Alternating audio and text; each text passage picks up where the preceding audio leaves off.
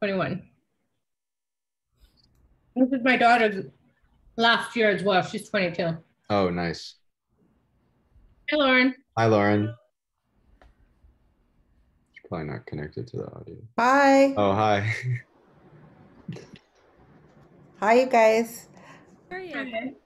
We just arrived, so I'm just gonna go get my my things. Okay. Okay.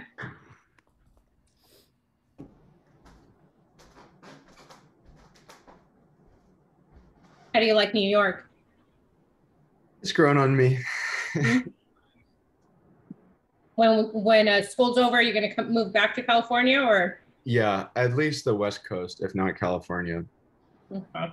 I want to do like bird ecology and conservation, and all the things I want to study are in the West Coast. So I thought about you this weekend because we were up in Utah, and I saw a lot of, hi Kelly. hi, Kelly. I kept seeing a lot of little birds. I'm like, Yeah. this is such a pretty bird. Yeah, yeah. And I even tried taking pictures of one. I'm like, this is a terrible picture. You wouldn't be able to identify it. You'd be surprised. Sometimes you can figure it out from even a bad picture. I have a bird question, Diego. Yeah, what is it, Lauren? I'm teaching in Chicago, and one of my friends who's a farmer there was saying that bird migration is a very potent and strong part of fall in the Great Yeah. Lakes. And I was wondering if you know any resources that helps people identify when what birds might be migrating over. Yeah, there's the best one is if you go on the eBird website, Okay. there's like they use radar to track bird migration. So you can go on a map and you can like click species and it'll literally show you where they are, like when they arrive at certain places. Like they have maps that show you like where they move at different times of year, and they break it down by species, and you can like see more than one at a time. And that's where you should go. It's eBird website. It's really good. Okay. So it's ebird.com. Maybe it's .org, but yeah, just look up Thank eBird. you. It should be the first thing that comes up. Thank you. I'm gonna go get my embroidery. Nice. I'm glad to know about that too, Diego. Actually. What's up, Kelly? Hi, guys. So I'm just going by the seat of my pants this week a little. Same here. I didn't. It's fine though, because we're in a flow, and this week's readings are great. We'll just start with the Friedhof. We'll do the Macy, see where we're at with time, and maybe just stop there depending. It's like hard. I just feel like I don't want us to go way over. I was thinking that I could, if you want me to do anything, I could wait till the end of the readings and then just pick one thing that we talked about. Yeah, exactly. Maybe just help kind of start the conversation. Yeah, that's great. I can thoughts, totally do that. you know, I'll mention the questions like usual, and we'll be just fine. Yeah, sweet. I'm here in Lone Pine. It's a windy windstorm with beautiful dramatic skies. I just saw the silo for the very first time on the edge of the lake, which is mind-blowing. Wow. So the aesthetic, like just it's by itself on this huge dry lake bed. I don't know, it just, when you see it. Wait, is that Owens Valley? Yeah. Wow. Yeah, Owens Valley. Yeah, Diego, you got to come up here because I really want to. Over the summer, if you guys ever go, I'm really, and you can tolerate bringing me along, I'd definitely like to go. Yeah, let's do it next year for sure. But yeah, so, and I just settled into a little farmhouse here. Nice. And the fall's really pretty there too. It is. The what is? Fall. The fall. Fall. Oh yeah, I bet. We got winter or whatever it is. Mm-hmm. Yeah. We Anytime got rain. except for the middle of the summer, I think it's good. Yeah, that rain picture, I was like, wow. And also, you guys, can you tell that I have a black eye? No, what happened? Okay, do you see this eye compared to this? Oh, I guess now that Not you point even. it out, I can't even really I'm see glad it. you guys can't notice it because I don't want people to think I've been in a bar brawl. What happened? Were you in a bar an brawl? abusive lover, jealous lover or something? You guys Kelly. never, I mean, it's so silly. I woke up, I was staying with Lauren in Topanga, so it was like a new place for me, you know, and I woke up in the middle of the night and it's like, gotta go to the bathroom. And I just went headfirst into the corner of a wall. Like I went diagonal instead of left. Something happened. Wow. I was like, oh. And then I had edamame beans on it, or frozen. Kelly, that's terrible. It's all good. It's all good. My boyfriend was making fun of me. He's like, do we need to get you a sleeping helmet, babe? Anyway, I'm a tough broad. I'm rocking the Rocky Balboa look. Oh, Emily from the studio is like, I'll just call you Rocky. That's great. But no, I can't tell at all. Okay, good. Yeah, neither can I. Lauren was saying that too. For me, I could, because how you. Oh. Yeah. Mm-hmm. Exactly. Okay, what time is it? We're doing good. I thought I was later than I am. We're great. Awesome. I'll be My right friend back. made me this necklace today. It's a snake, like Whoa. curled around itself. Ooh. Awesome. Lauren's gonna like that too. What is it made out of? Is it like a bone? Like clay, like Sculpey clay, Mm. the kind that you can bake in the oven. Mm. Sounds like a cool friend. Yeah, I gave her a drawing, so she gave me this in return. Her. It's a her. Hmm. Yeah, no, this being recorded, I wish, but it's not in the cards. Well, you never know, Diego. You're quite. I'm pretty sure that she has a nice girlfriend who I can't really compete with. I don't want to compete with. Oh. Otherwise, I would. But she's a good friend. That's awesome. God, look at Lauren's great view. Maybe I should. It's beautiful. I just like the light. So, just quickly, just to touch base, our flow, I'll continue with the embroidery of the week, the popcorn share, then I'll do the embroidery video, the intro, and then pass it to you, Kelly, and you'll do the readings, introduce the readings, then we'll screen share, open discussion, current events, and closing thoughts. You got it, girl. Like on the back of your hand. It's on my other computer screen. It's actually literally on there. The only thing I need to remember is to mention the guiding questions. I forgot that last time. And I was just appalled. I was shocked and appalled. There's always the chat bar. There's always the chat bar. Kelly. Just being dramatic. I had a teacher when I was young who would say, I'm shocked and appalled. And so it's like a joke for me, but anyway. Okay, I'm being recorded. I'm gonna go get some water. I'll be right back. Okay.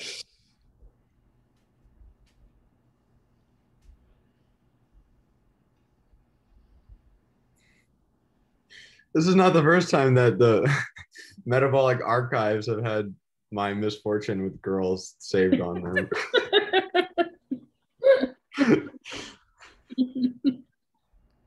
We won't post it. Thank you. Better not see it on Instagram. I'm going to quickly feed Olive a little more dinner. I've been doing it in small increments, and she just came asking for it, so that's what you're going to hear. Aw. Hurry up and eat. We're about to go live.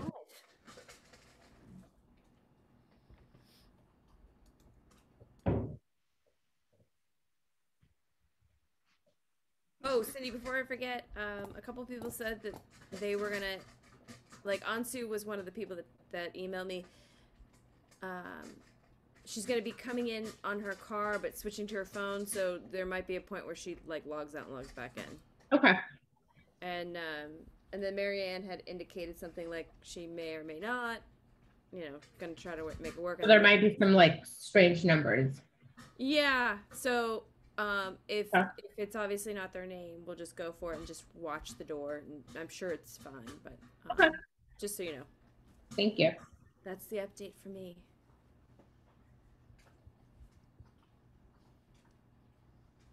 The update from me is I put the first thread through the mycelial network of my embroidery. Right on. I'm loving it. We'll be looking forward to seeing that. I'm going to complete. I have it with me here, all the way in Lone Pine, from Seattle to Lone Pine. Let me get it out.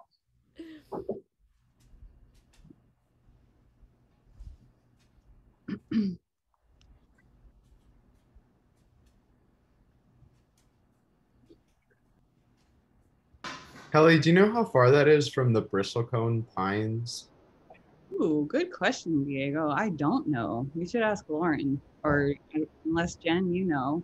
Over the summer, I drove through an area that I thought was called something like Lone Pine or something, but it was just for like less than an hour driving through, and there was a sign that said like this way to historic Bristlecone Pine Forest.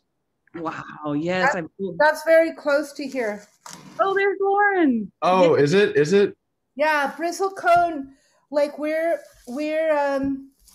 like a half-hour drive from the turnoff on the 395. Oh my gosh, then that's totally where I was Lone Pine over the summer. I just drove through there, but I saw that Bristlecone sign on the turnoff. Yeah. How far was it again, Lauren, that to go visit it from here? Just curious.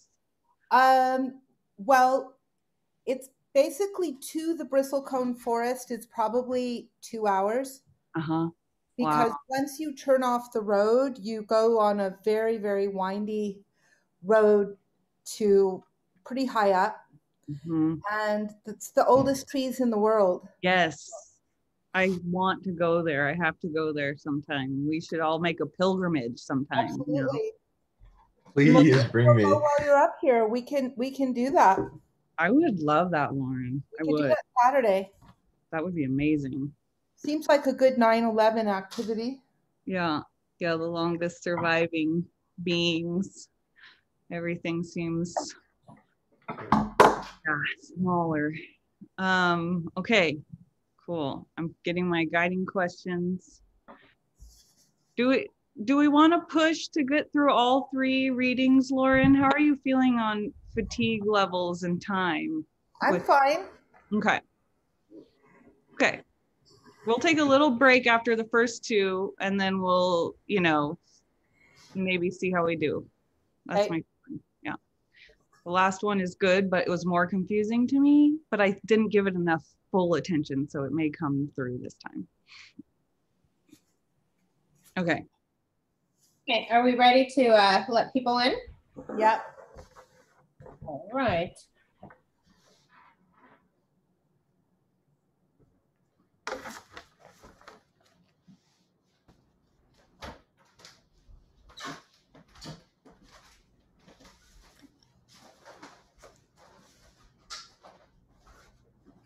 Hello, everyone, and welcome to Metalbox Studios Learning and Mending.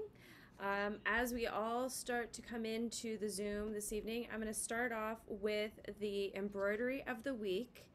And I was so excited to get this because it's a totally different technique. And I am excited to share with you Caroline's design. And she actually felted her horseweed. So what I thought was just so cool because it's just so beautiful in the detail that she maintained, and it kind of builds upon last week's with Naveen and how she was taking and doing like kind of an applique effect with the material, and I just thought this was a really unique and creative way to approach her embroidery. So that's the embroidery of the week. I'm Jen, and I use she her pronouns, and I'm with Metalbox Studio, and I'm calling in from Studio City.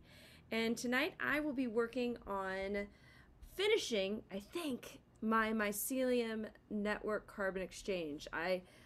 It feels like it's getting there, but you know how you still feel like, oh, maybe I'll go a little bit further. So I might go a little bit further, but I'm very excited about it. And now I will pass it on to someone else, and we'll just do quick introductions before we begin while we wait for everybody to settle in. And so I will pass it to Dee. Hi, Derainer Holland, calling in from Baldwin Hills. I go by she, her pronoun. And I am starting on this. I'm not sure what it is, but I'll be starting on this tonight. And I will pass it on to Kavi. Hi, good evening, everyone. Kavi Lawal calling in from Sacramento. I use he, him pronouns. And let's see, this week, working on just some geometry, or I don't know how that works, but well, just screwing with some lines. And really looking forward to tonight's session as well. I'll pass it on to Andrea. Hello, Andrea is she, her pronouns, and I'm calling from Mid-City Windsor Square, and I'm working on this piece. I got one little dot last week, so I'm very proud of myself. In the meantime, I watched a beginner embroidery lesson on YouTube today, so might know a new stitch now, the back stitch, which you guys probably already all know. And yeah, excited for the lesson. And I will pass to Cindy. Hi, I'm Cindy. I am calling in from West Covina today, and I go by her, she pronouns. I haven't gotten very far on the underground pattern that I have, but I'll keep working on that tonight. And I will pass it on to Izzy. Hi everyone, I'm Izzy. I'm calling in from East Hollywood. My pronouns are they, she, and tonight I'm going to be listening, and I have an embroidery that's in a drawer that I have to go grab. I don't have it with me right this second, but yes, it's one of the underground series. And I will pass it on to Michelle.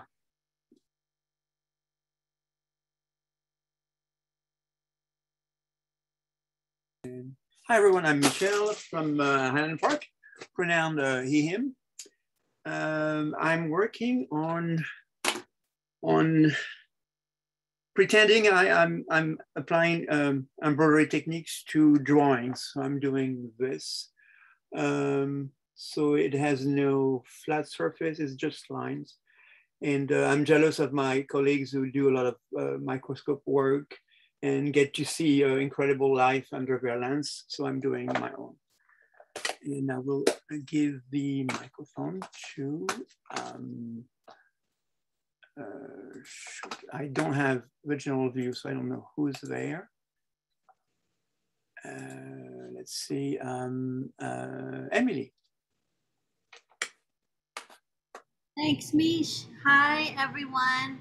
Emily here in Echo Park neighborhood of Los Angeles with my interspecies crew, Bucky and Lulu. And right now I'm working on some ice cream, and I will be listening intently to the text that you guys explore. And I'm happy to be with you. So let me pass it on to champion of the stage and screen and sound, Miss Olan Jones. Thank you all. Yes, I am Olan. I'm in West Hollywood. I use she, her pronouns. I am working on this underground extravaganza and looking forward to where we go in the readings tonight. And I will pass this on to Marianne. Thank you. Hello, I'm Marianne. I'm in the Silver Lake neighborhood of Los Angeles, and I am also working on the underground. And I'm having fun using 2 different colors in my stitching and finding a way to get there. It's taking some time. Great to be here. And let's see. I don't have everyone in front of me. Lauren, have you spoken? No, hi. Hi. Lauren, I'm exploring she, they pronouns.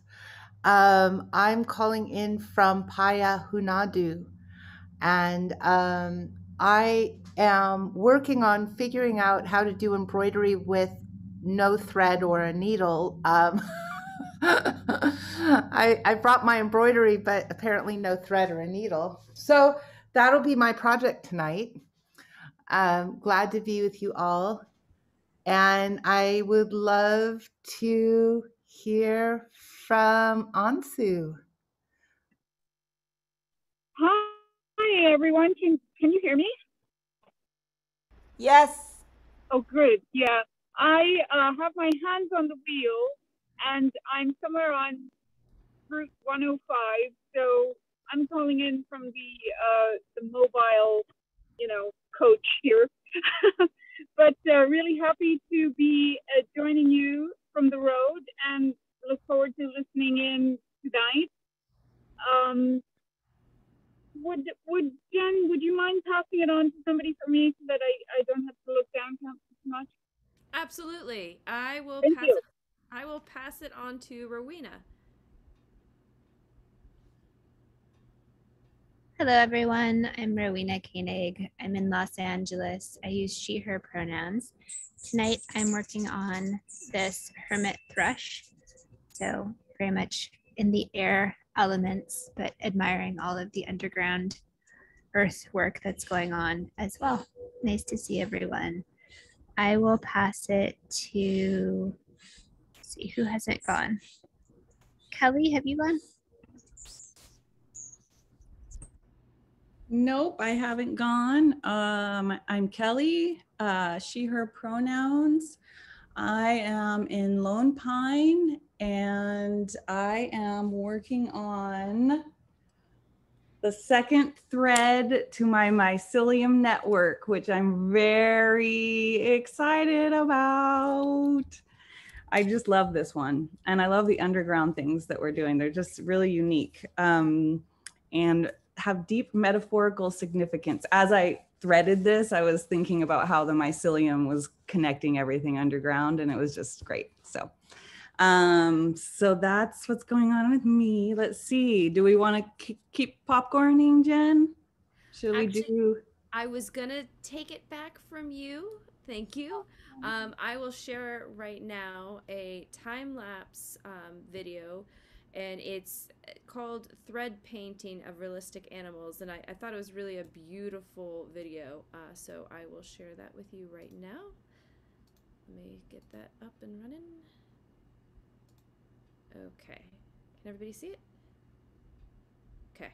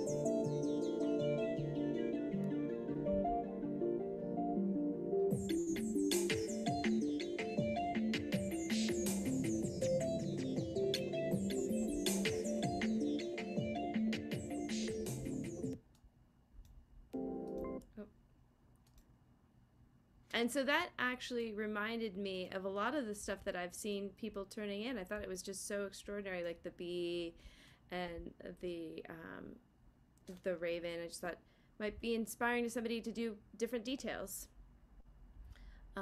So the Metablock Studios Learning and Mending series is now in its 5th iteration. In this series, From Micro to Macro, we will be exploring the implications of an integrated form of systems thinking that allows us to think across all scales, from particle, cell, brain, society, ecosystem to cosmic matter. From Micro to Macro, we'll build upon what we learned about from Anna Singh's disturbance ecology and have an emphasis on complexity, networks, and patterns of organization. Many of you have received embroidery kits from us of native plants, birds, and microscopic organisms that the Metablock Studio is currently cultivating on its project sites. Taken as a collection, all of these embroideries will collectively illustrate biogeoconosis, which describes the intimate association between living things and the physical environment. If you've not received an embroidery kit or you would like another one, please send your name and mailing address to info@metabolicstudio.org. Tonight, we will share our screen, and we encourage you to read a section of the text aloud with us. When there is a pause in the reading, please feel free to unmute yourself and begin where the last person left off. Silence is golden, and there is no pressure to fill the transitional spaces while we enjoy a breath and continue crafting. Feel free to jump in and continue reading at your comfort level. You don't have to read, it's also fine to enjoy listening. And now I will pass it over to Kelly, where she will introduce tonight's readings. Thank you, Jen. And that video was particularly beautiful. Like, you know, seeing all the different insect patterns that you can make. I loved it. Okay, so tonight I'm actually very excited about our readings. They're focused on organizations, power, and leadership. And that might not sound very exciting, but I love the lens through which these things are looked at in some of the readings tonight. The first one is again from Fritjof Capra, who's been with us a lot throughout this series, and his systems view of life. And he really takes an interesting look at organizations and as a kind of unique living system, form of a living system. Obviously, you know, we're living beings interacting. And so thinking about how organizations of human beings can be more or less open to change and like emergent of new ideas. So it's kind of a nice inquiry into how organizations and maybe even bureaucratic organizations might be able to open up to change over time.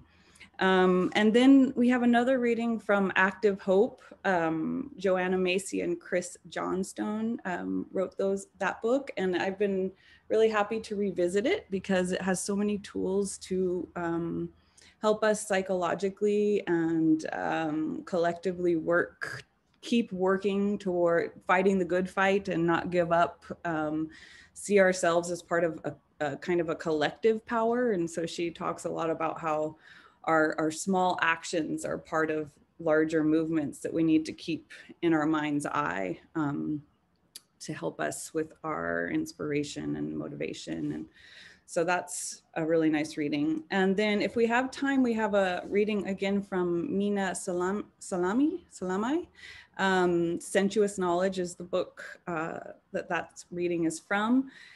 Just to remind you, Mina is a Finnish Nigerian journalist who writes a lot about African feminist issues. And so in this reading, she talks about how the very concept of power has been really dominated by patriarchal and then capitalist kind of frameworks that have kind of kept it hostage, and that there's other forms of power that we should be also recognizing and talking about. So those are our 3 readings for tonight. And I have a couple questions for you guys. I thought I put them right here, but I didn't. One second. Guiding questions. Okay, I'll put these in the chat. So the first guiding question is, in what ways can organizations, quote, have a willingness to be disturbed? This will make more sense. In order to create space for nonlinear emergence or change, basically. The second question is, in what ways can we cultivate a power with mentality within our own communities of practice? And then the last one is, what are some of the larger social movements that the seemingly small actions that you are part of are connected to? So I will put these in the chat, and then I think we're going to pass it over to Diego, which will kick us off with the Fritjof Capra reading.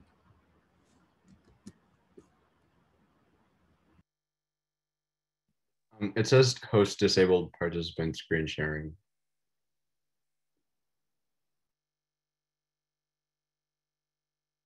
There we go, thanks. Sorry about that.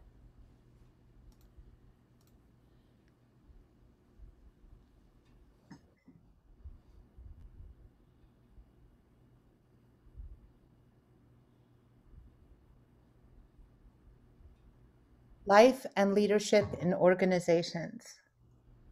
Complexity and change. In the social sciences, the systems view of life has found its greatest advocates in management science.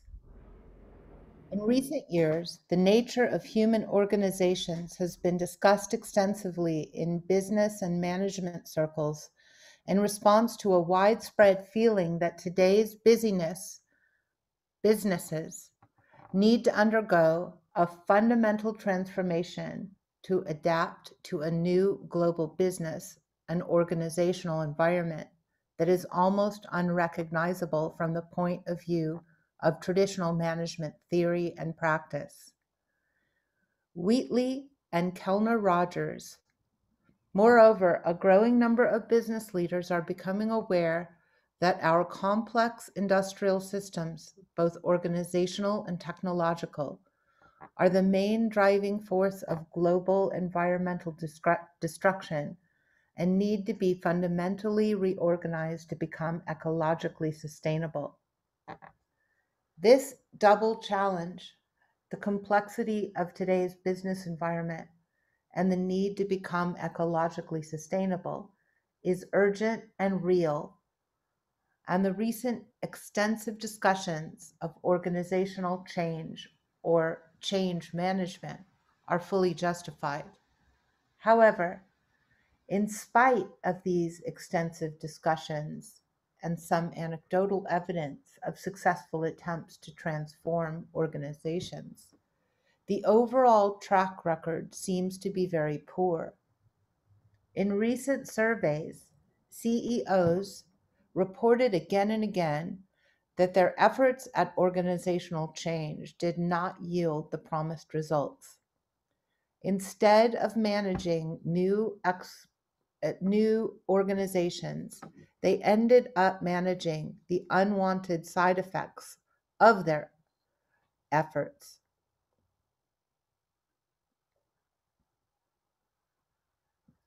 From the system's point of view, it is evident that one of the main obstacles to organizational change today is the largely unconscious embrace by business leaders of the mechanistic approach to management.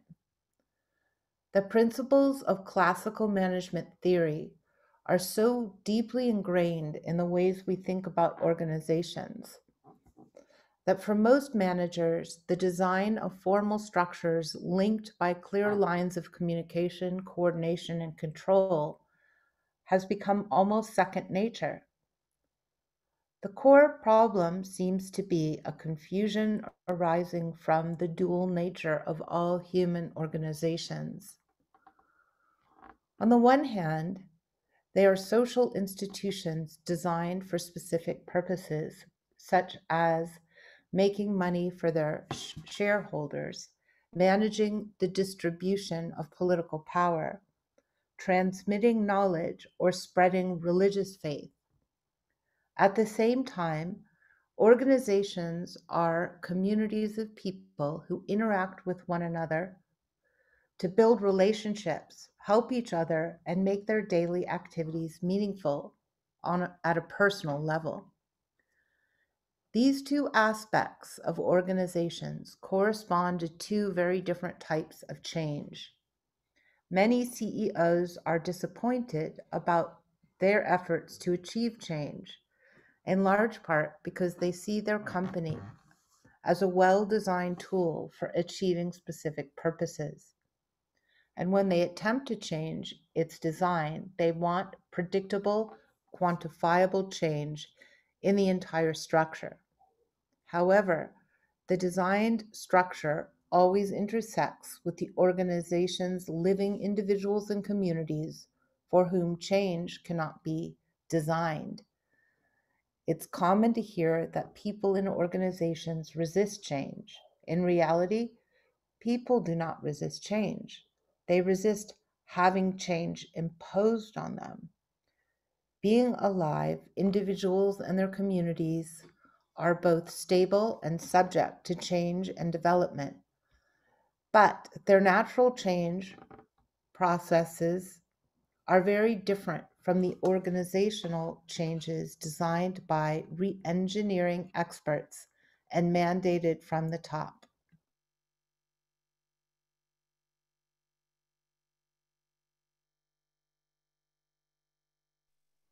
From our perspective of the system's view of life, it seems that in order to resolve the problem of organizational change, we first need to understand the natural change processes that are embedded in all living systems. Once we have that understanding, we can begin to design processes of organizational change accordingly and to create human organizations that mirror life's adaptability, diversity, and creativity. As we have learned from the theory of autopoiesis, living systems continually create or recreate themselves by transforming or replacing their components. They undergo continual structural changes while preserving their web-like patterns of organization. Understanding life means understanding its inherent change processes. It seems, therefore, that organizational change will appear in a new light when we understand clearly to what extent and in what ways human organizations are alive. Indeed, a number of organizational theorists have taken this approach in recent years. Communities of practice. Living social systems, as we have seen, are self-generating networks of communications. This means that a human organization will be a living system only if it is organized as a network or contains smaller networks within its boundaries. Indeed, organizational theorists have come to realize that informal social networks exist within every organization. They arise from various alliances and friendships, informal channels of communication, and other tangled webs of relationships that continually grow, change, and adapt to new situations. The social learning theorist Etienne Wenger has coined the term communities of practice for these informal, self-generating networks within organizations. Wenger points out that in our daily activities, most of us belong to several communities of practice, at work, in schools, in sports and hobbies, or in civic life. Some of them may have explicit names and formal structures. Others may be so informal that they're not even identified as communities. Whatever their status, communities of practice are an integral part of our lives. As far as human organizations are concerned, we can now see that their dual nature as legal and economic entities on the one hand, and communities of people on the other hand, derives from the fact that various communities of practice invariably arise and develop within the organization's formal structures. Within every organization, there is a cluster of interconnected communities of practice. The more people are engaged in these informal networks, and the more developed and sophisticated the networks are, the better will the organization be able to learn, respond creatively to unexpected new circumstances, change, and evolve. In other words, the organization's aliveness resides in its communities of practice.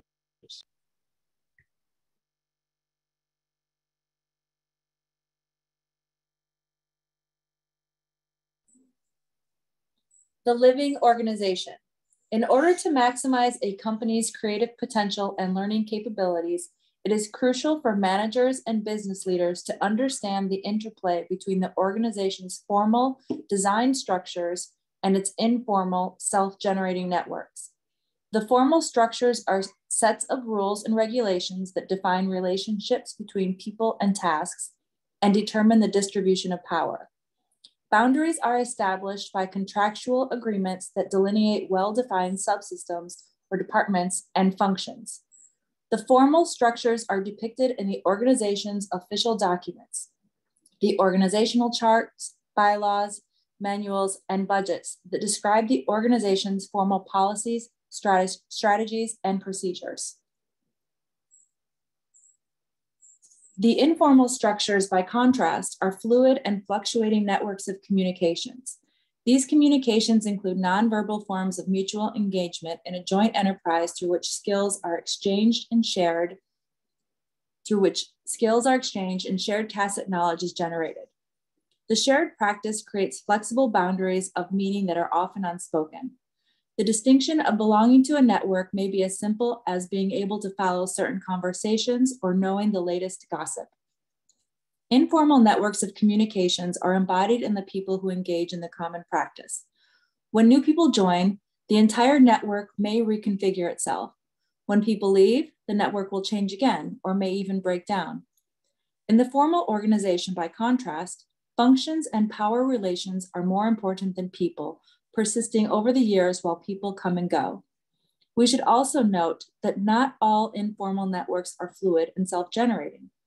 For example, the well-known old boys networks are informal patriarchal structures that can be very rigid and may exert considerable power.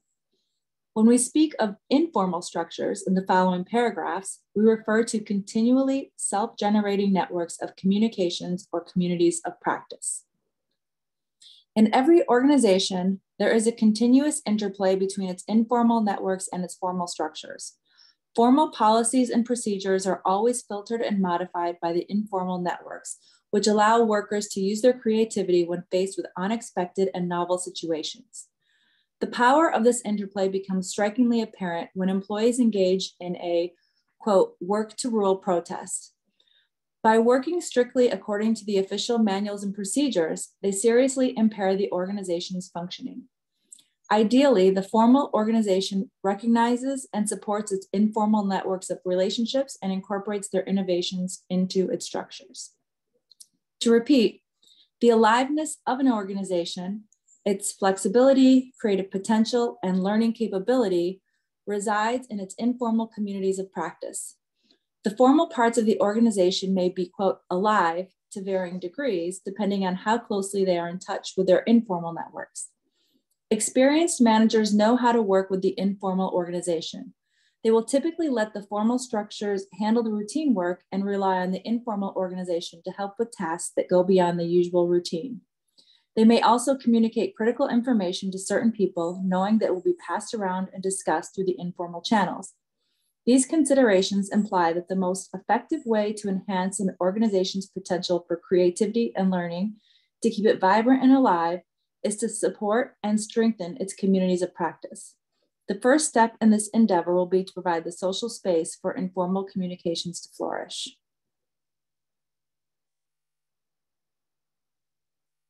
The more managers know about the detailed processes involved in self-generating social networks, the more effective they will be in working with the organization's communities of practice.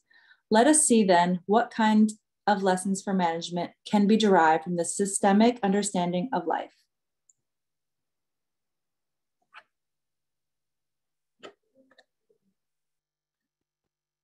According to the Santiago theory of cognition, a living network responds to disturbances with structural changes, and it chooses both which disturbances to notice and how to respond. What people notice depends on who they are as individuals and on the cultural characteristics of their communities of practice. A message will get through to them not only because of its volume or frequency, but also because of its meaning. But also because it is meaningful to them. A message will get through to them not only because of its volume or frequency, but also because it is meaningful to them. We are dealing here with a crucial difference between a living system and a machine. A machine can be controlled, a living system can only be disturbed. This implies that human organizations cannot be controlled through direct interventions, but they can be influenced by giving impulses rather than instructions. To change the conventional style of management accordingly requires a shift of perception that is anything but easy, but it also brings great rewards. Working with the processes inherent in living systems means that we do not need to spend a lot of energy to move an organization. There is no need to push, pull, or bully it to make it change. Force or energy is not the issue. The issue is meaning. Meaningful disturbances will get the organization's attention and will trigger structural changes. Offering impulses and guiding principles rather than strict instructions evidently amounts to significant changes in power relations, changes from domination and control to cooperation and partnerships. This too is a fundamental implication of the new understanding of life. As we mentioned in our chapter on evolution, biologists and ecologists have come to realize that most relationships between organisms in nature are essentially cooperative ones. The tendency to associate, establish links, cooperate, and maintain symbiotic relationships is one of the hallmarks of life.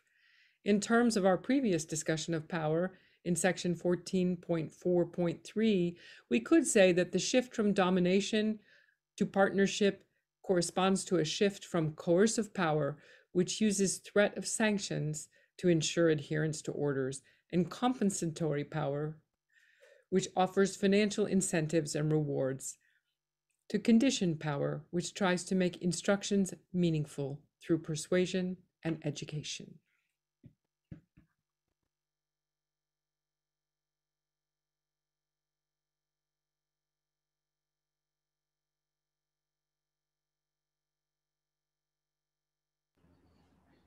Emergence and design. If the aliveness of an organization resides in its communities of practice, and if creativity, learning, change, and development are inherent in all living systems, how do these processes actually manifest themselves in the organization's living networks and communities? To answer this question, we need to turn to a key characteristic of life that we discussed in Chapter 8, the spontaneous emergence of new order. As we showed with many examples, emergent properties are ubiquitous in chemistry, and emergence acquires its full potential in dynamical systems that operate far from equilibrium. There, the phenomenon of emergence takes place at critical points of instability that arise from fluctuations in the environment, amplified by feedback loops. Emergence results in the creation of novelty that is often qualitatively different from the phenomenon of which it came. The constant generation of novelty, nature's creative advance, as the philosopher Alfred North Whitehead called it, is a key property of all living systems. In a human organization, the event triggering the process of emergence may be an offhand comment, which may not even seem important to the person who made it, but it is meaningful to some people in the community of practice. Because it is meaningful to them, they choose to be disturbed and circulate the information rapidly through the organization's networks. As it circulates through various feedback loops, the information may get amplified and expanded, even to such an extent that the organization can no longer absorb it in its present state. When that happens, a point of instability has been reached. The system cannot integrate the new information into its existing order, and it is forced to abandon some of its structures, behaviors, or beliefs. The result is a state of chaos, confusion, uncertainty, and doubt. And out of that chaotic state, a new form of order, organized around a new meaning, emerges. The new order was not designed by any individual, but emerged as a result of the organization's collective creativity. This process of emergence involves several distinct stages. To begin with, there must be a certain openness within the organization, a willingness to be disturbed, in order to set the process in motion. And there has to be active network of communications with multiple feedback loops to amplify the triggering event. The next stage is the point of instability, which may be experienced as tension, chaos, uncertainty, or crisis. At this stage, the system may either break down or it may break through to a new state of order, which is characterized by novelty and involves an experience of creativity that often feels like magic.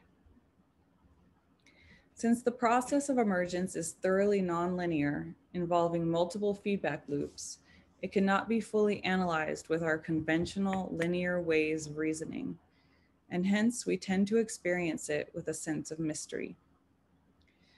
Throughout the living world, the creativity of life expresses itself through the process of emergence. The structures that are created in this process biological structures of living organisms, as well as many social structures in human communities, may appropriately be called, quote, emergent structures. Before the evolution of humans, all living structures on the planet were emergent structures. With human evolution, language, conceptual thought, and all the other characteristics of reflective consciousness came into play.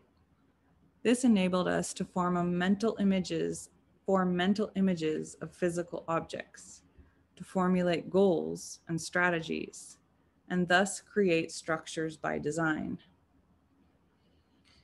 We sometimes speak of the structural, quote, design of a blade of grass or an insect's wing, but in doing so, we use metaphorical language.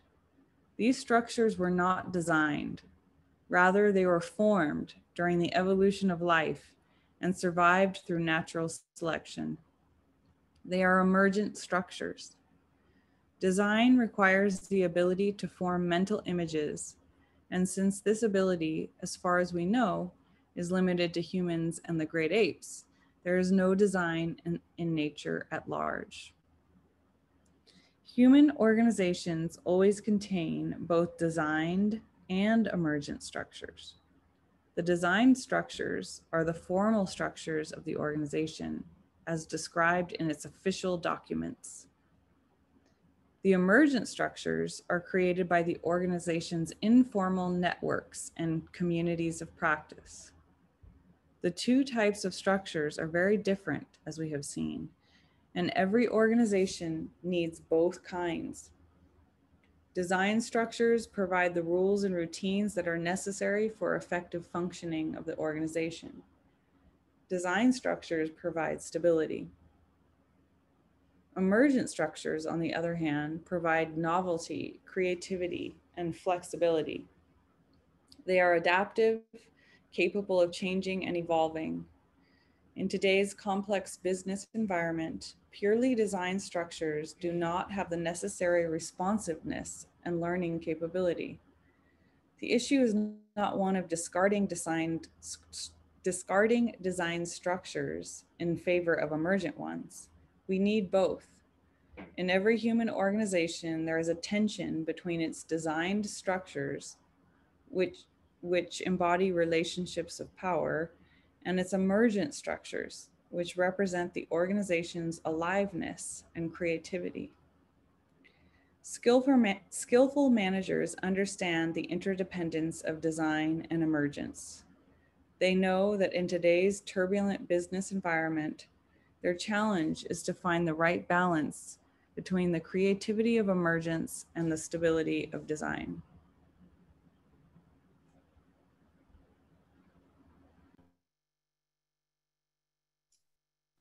Concluding remarks. Bringing life into human organizations by empowering their communities of practice not only increases our flexibility, creativity, and learning potential, but also enhances the dignity and humanity of the organization's individuals as they connect with those qualities in themselves. In other words, the focus on life and self-organization empowers the self. It creates mentality and emotionally healthy working environments in which people feel that they are supported in striving to achieve their own goals and do not have to sacrifice their integrity to meet the goals of the organization.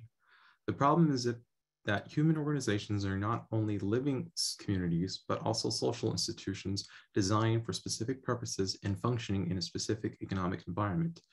Today, that environment is not life-enhancing, but is increasingly life-destroying. The more we understand the nature of life and become aware of how alive an organization can be, the more painfully we notice the life-draining nature of our current economic system. When shareholders and other outside bodies assesses the health of a business organization, they generally do not inquire about the aliveness of its communities, the integrity and well-being of its employees, or the ecological sustainability of its products. They ask about profits, shareholder value, market share, and other economic parameters. And they will apply any pressure they can to ensure quick returns on their investments. irrespective of the long-term consequences for the organization, the well-being of its employees, and of the broader social and environmental impacts. It is evident that key characteristics of today's business environment, the global competition, turbulent market, and corporate mergers with rapid structural changes, increasing workloads, and demands of the 24/7 accessibility combine to create a situation that is highly stressful and profoundly unhealthy. In this business climate, it is often difficult to hold on to the vision of an organization that is alive, creative, and concerned about the well-being of its members and of the living world at large. Paradoxically, the current business environment, with its turbulence and complexities, is also one in which the flexibility, creativity, and learning capability that come with the organization's aliveness are most needed. This is now being recognized by a growing number of visionary business leaders who are shifting their priorities toward developing the creative potential of their employees, enhancing the quality of the company's internal communities, and integrating the challenges of ecological sustainability into their strategies. In the long run, organizations that are truly alive will be able to flourish only when we change our economic system so that it becomes life-enhancing rather than life-destroying. The systemic understanding of life makes it clear that in the coming years, such a change will be imperative not only for the well-being of human organizations, but also for the survival and sustainability of humanity as a whole. This is the subject of the last 3 chapters of the book.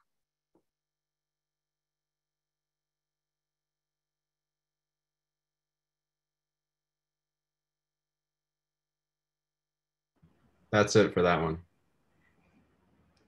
Good job, Kavi. Took us through. Yeah, so I think the next one, I think we'll just head right into it, is from Joanna Macy and Active Hope. So,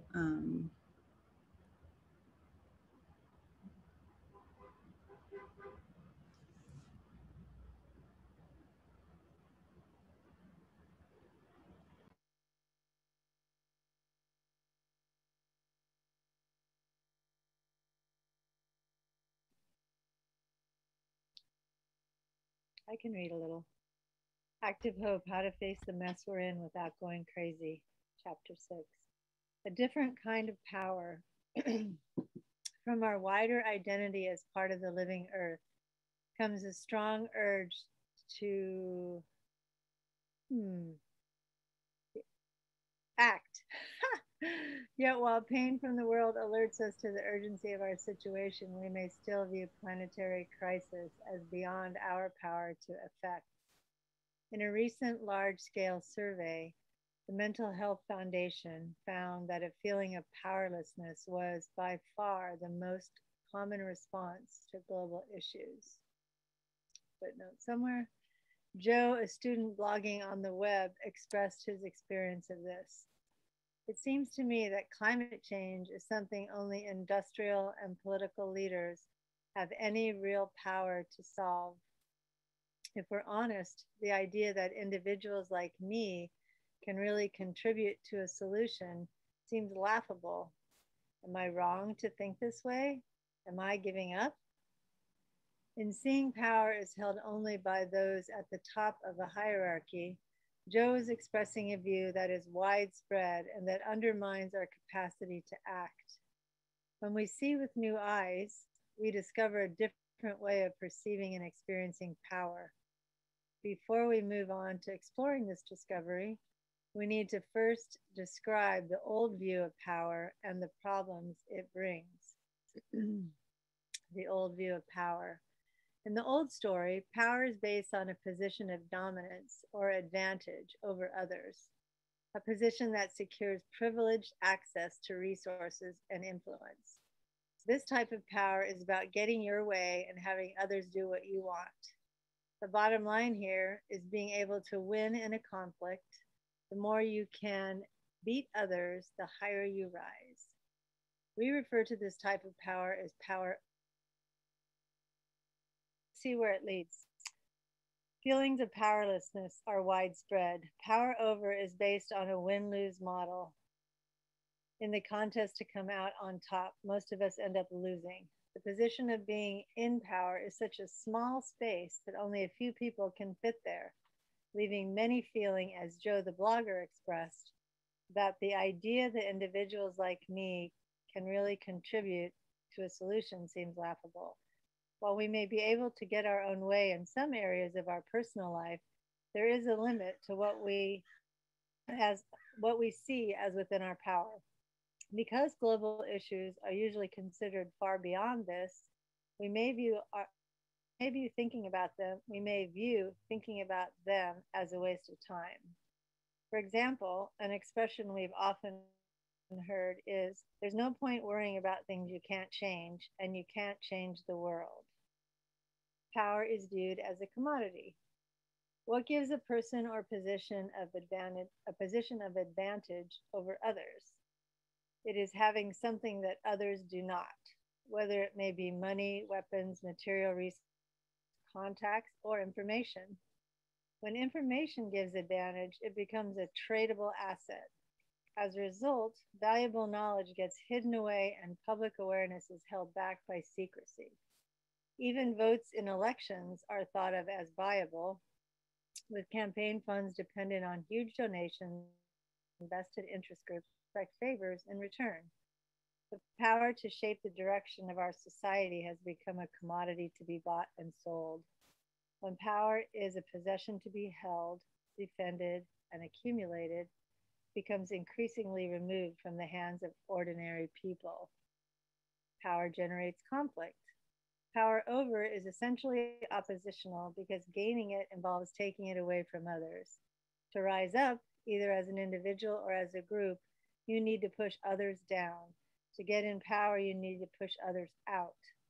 As those pushed down and out are left with resentment, those in power then need to keep tabs on the opposition and stop them from becoming powerful enough to present a threat. Fear is intrinsic to this model of power. Even if and when you are on top, you have to be vigilant lest you lose the upper hand. In the struggle to stay on top, ruthlessness and dishonesty have become so common that the link between power and corruption is often seen as inevitable. Dominance gives privileged access to resources, and to maintain dominance, huge amounts are spent on being strong, that is, able to win a fight. In 2010, the global arms expenditure was $1.6 trillion. For perspective, spending 10% of this annually could eliminate extreme poverty and starvation throughout the world.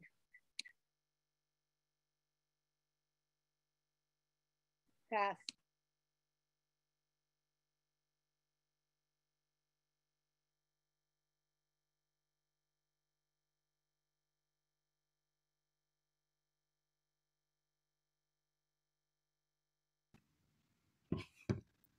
Power fosters mental rigidity.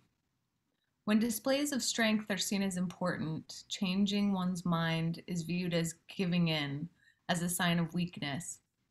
In political discussions, winning is valued more highly than deepening understanding. This standpoint blocks openness to new information and stifles the flexibility needed to deal with changing circumstances. Power becomes suspect. When completing the sentence, powerful people tend to be, our workshop participants often reveal mixed feelings about becoming powerful, identifying both appealing and unappealing qualities. While they view powerful people as passionate, clear, determined, and brave, they also view them as more likely to be lonely, stabbed in the back, dishonest, and disliked. This mixed picture presents a dilemma for those wanting to find the power to make the difference in the world, but not wanting to enter a battleground where they are likely to become distrusted, lonely, or corrupted. Suspicion of power leads people to be reluctant to act authoritatively. Many have become disillusioned with mainstream politics. Witness the low turnout at elections in many democracies. Fortunately, the power over model isn't the only way to understand power. When we see with new eyes, a more attractive and capacity building alternative comes into view.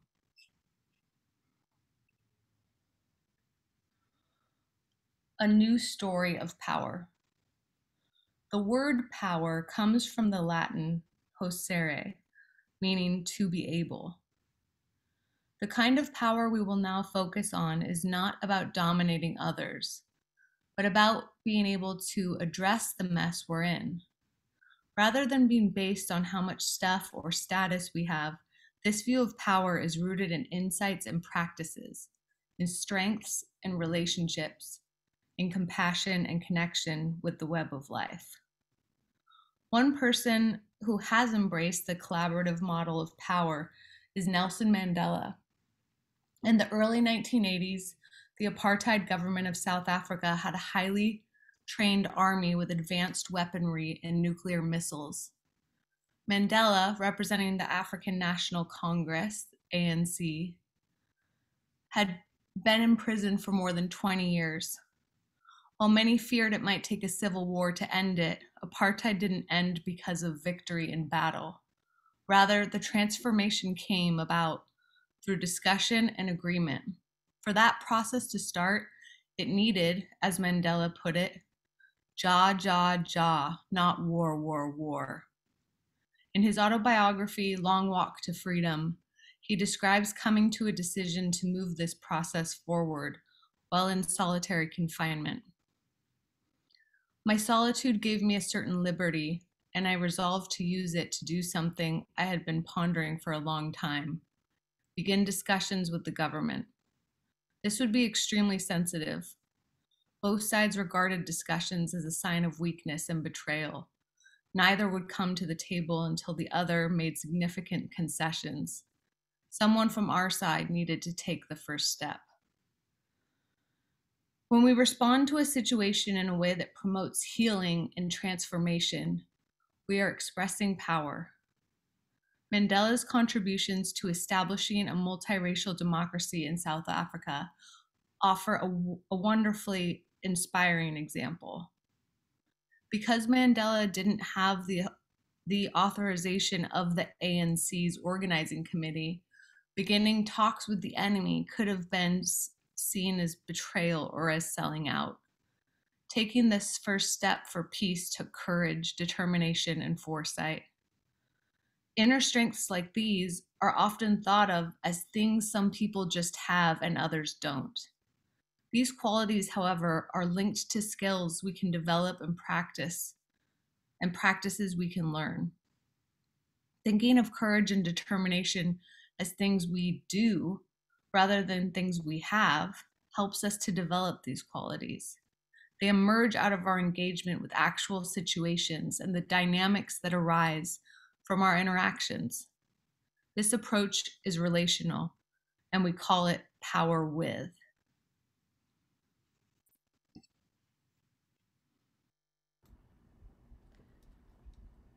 One plus one equals 2 and a bit. The discussions Mandela undertook were effective because both sides recognized that they stood to lose by going to war and that they would gain by finding a way to peace. They moved from a win-lose model of conflict to one aiming for a win-win outcome. The alternative to negotiations was likely to be a war in which both sides lost. Power with is based on synergy, where two or more parties working together bring results that would have not occurred if they'd worked alone. Because something new and different emerges out of the interaction, we can think of it as a 1 plus 1 equals 2 and a bit. This is another way of saying the whole is more than the sum of the parts. Emergence and synergy lie right at the heart of power with. They generate new possibilities and capacities, adding a mystery element that means we can never be certain how a situation will go just from looking at the elements within it. We can know the strength of copper and tin, yet still be surprised how much stronger bronze is, which comes from mixing the two together. The same thing can happen when we interact with others for a shared purpose. D.H. Lawrence wrote, "Water is H2O, hydrogen 2 parts, oxygen 1. But there is also a third thing that makes it water, and nobody knows what that is. One place we can experience synergy is in conversion. If both sides have the courage and willingness to explore new ground, talking and listening to one another can open a creative space from which new possibilities emerge. That's what happened in the negotiations between Mandela and F.W. de Klerk, the South African president at the time. This unlikely duo jointly won the Nobel Peace Prize in 1993 for their extraordinary feat of navigating towards a peaceful settlement.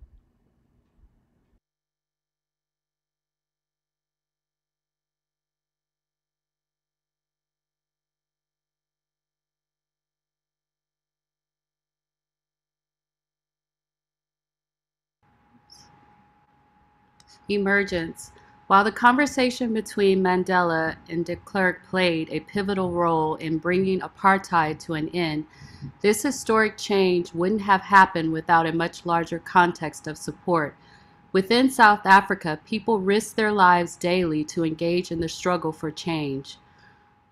Around the world, millions of people played supporting roles by joining boycotts and campaigns. If we focus only on each separate activity, it is easy to dismiss it by thinking, that won't do much. To see the power of a step, we need to ask, what is it part of? An action that might seem inconsequential by itself adds to and interacts with other actions in ways that contribute to much bigger picture of change. Remember our example of the newspaper photograph? When seen under a magnifying glass, it appears as just a collection of tiny dots. But when from a little distance, we see the photo as a whole, the larger pattern comes into view. In a similar fashion, a bigger picture of change emerges out of many tiny dots of separate actions and choices. This link between small steps, big changes, opens up our power in an entirely new way. Each individual step doesn't have to make a big impact on its own, because we can understand that the benefit of an action may not be visible at the level at which that action is taken. Shared visions, value, and purposes flow through and between people. Nelson Mandela was deeply committed to a vision for his country that many were holding. The power of that vision moved through him and was transmitted to others. This type of power can't be handed or held back by prison walls. It is like a kind of electricity that lights us up inside and inspires those around us. When a vision moves through us, it becomes expressed in what we do, how we are, and what we say. The alignment of these three creates a whole that is more than some of its parts. The words below from Mandela's defense at his trial in the 1960s mean so much more because of the actions that followed them. During my lifetime, I have dedicated myself to the struggle of the African people. I have fought against white domination and have fought against black domination. I have cherished the ideal of a democratic and a free society in which all persons live together in harmony with equal opportunities. It is an ideal which I hope to live for and to achieve, but if needs be, it is an ideal for which I am prepared to die.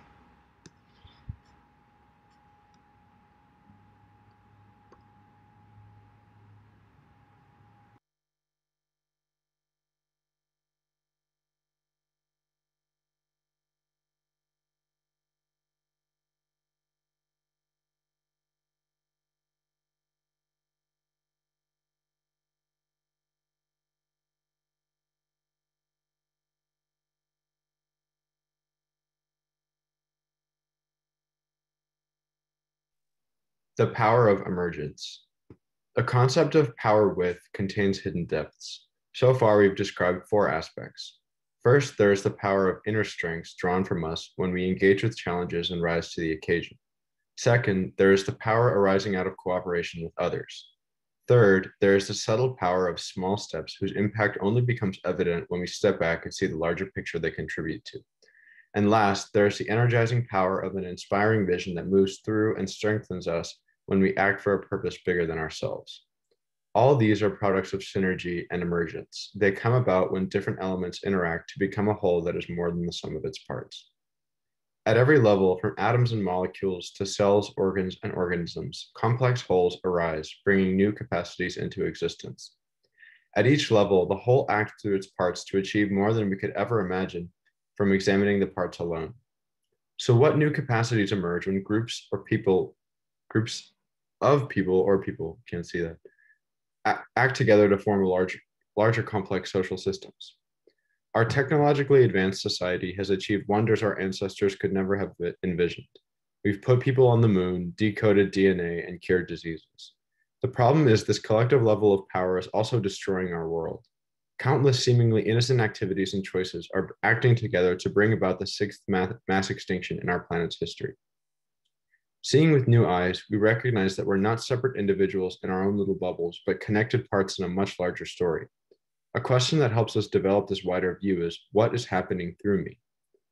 Is the 6th mass extinction happening through us as a result of our habits, choices, and actions? By recognizing the ways we contribute to the unraveling of our world, we identify choice points at which we can turn towards its healing. The question, how could the great turning happen through me, invites a different story to flow through us. This type of power happens through our choices, through what we say and do and are. Not needing to know the outcome. The concept of emergence is liberating because it frees us from the need to see the results of our actions. Many of our planet's problems, such as climate change, mass starvation, and habitat loss, are so much bigger than we are that it is easy to believe we are wasting our time trying to solve them. If we depend on seeing the positive results of our individual steps, we'll avoid challenges that seem beyond what we can visibly influence. Yet our actions take effect through such multiplicities of synergy that we can't trace their causal chain. Everything we do has ripples of influence extending far beyond what we can see.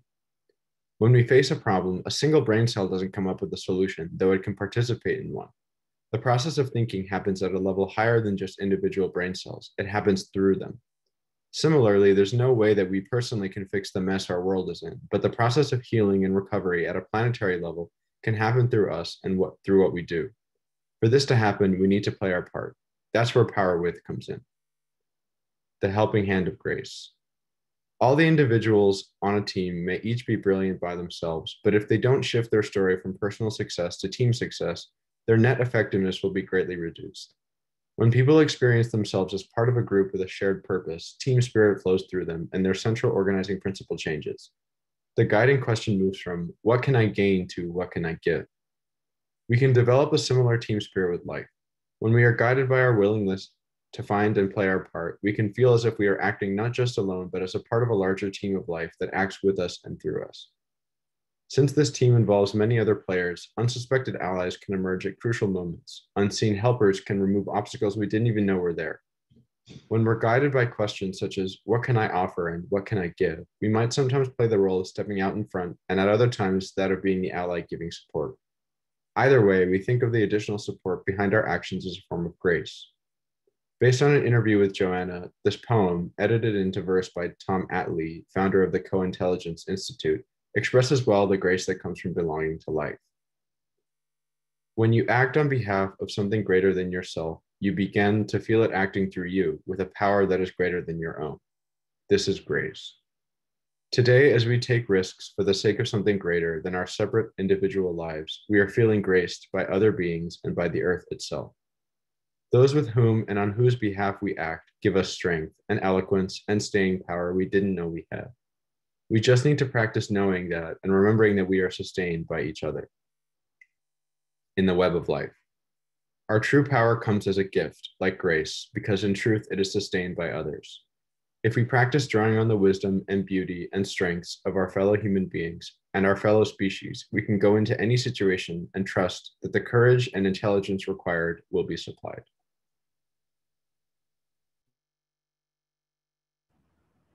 And actually, Diego, that's where on our syllabus this one ends. I personally wanted to keep reading it. When I saw it ended here, I was like, no.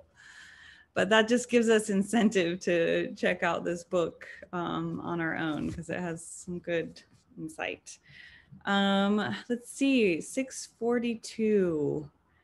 How are we feeling? Do we want to tackle a third reading? Can I get a pulse check with the group? You're up for it, Diego? How are people? You up for it, Cascade? Okay. I think it's only 5 pages. And we will work through it and then come back around and talk about some of these interesting things that have been brought up.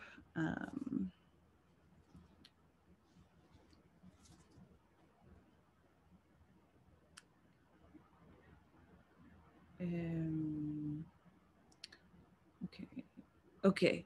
This one, we start at more and more. I became beset with power. More and more, I became beset with power. What it is, how it is gendered, what it means in our lives, and how we approach it. I observed how throughout history men have conceptualized power to work in their favor. The typical patriarchal understanding of power has 3 common characteristics.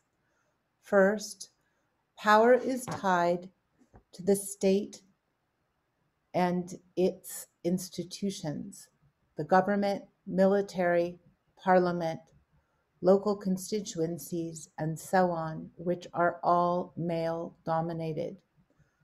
Second, Euro-patriarchal knowledge defines power in ways that are synonymous with terms such as dominance, authority, violence, oppression, and coercion, words that may be related to power but are not precisely the same thing. These definitions are then solidified through socio-cultural practices that reinforce patriarchal meanings of power, cultural depictions of power, whether in film, photography, literature, or paintings, feature typical representations of heroic Machiavellian patriarchal men such as James Bond or the Black Panther, or old photographs of African kings with their multiple wives and slaves surrounding them, or panegyrics to mafia bosses in rap songs, or Casanovas surrounded by objectified women in advertisements, or navel-gazing tech bros in Silicon Valley. The list is endless. The equation of power with dominance and coercion becomes obvious in academic writing.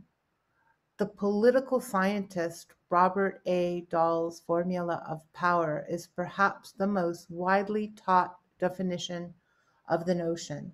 Quote, A has power over B to the extent that he can get B to do something that B would not otherwise do. This definition comes at the expense of other understandings of power, where, for instance, A affects B in a manner in accordance with B's interests, or A affects A in their own interests, or A's and B's decisions positively affect the rest of the alphabet, or most thankfully, where we stop speaking about power in terms of A and B at all. Not only did Dahl equate power with dominance, but he also defined it formulaically, which brings me to the third patriarchal definition of power, power as a measurable concept. If A ... then B. Power is something that can be traded like money, traded like currency. This is what another major voice in the definition of power, Talcott Parsons, who argues in Power, Critical Concepts, edited by John Scott, that power is the generalized capacity to secure the performances of binding obligations by units in a system of collective organization when the obligations are legitimized with reference to their bearing on collective goals, and where, in case of recalcitrance, there is a presumption of enforcement for negative situational sanctions, whatever the actual agency of that enforcement.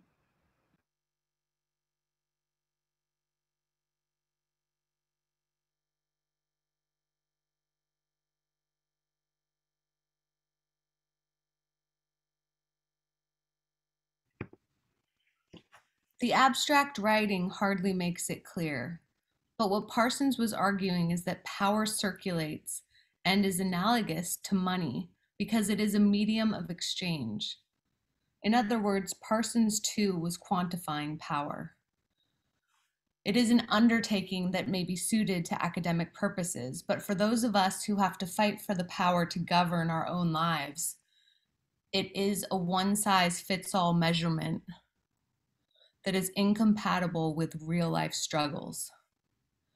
Dahl and Parsons are far from the only thinkers who have turned power into a measurable entity.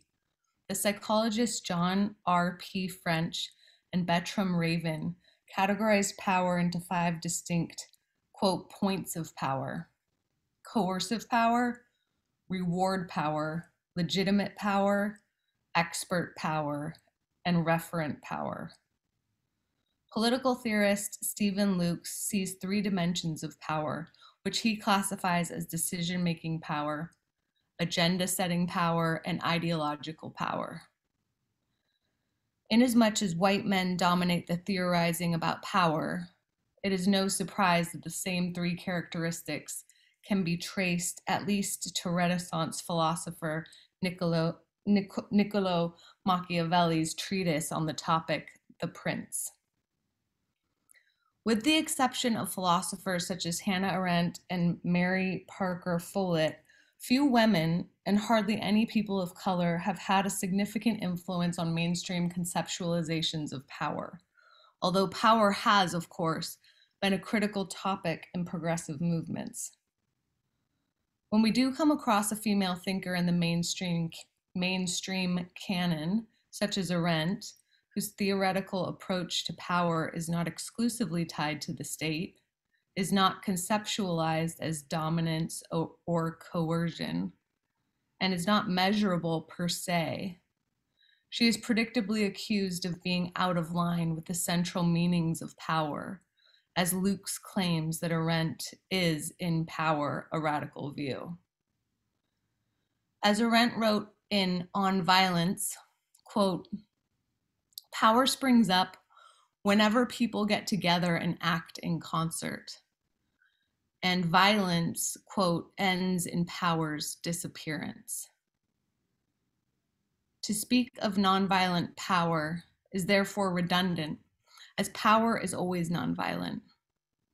Follett defined power in a pragmatic feminist way as being, quote, power with, which is based on solidarity and collaboration and enables the multiplication of individual talents and knowledge, rather than, quote, power over, which seeks to undermine others.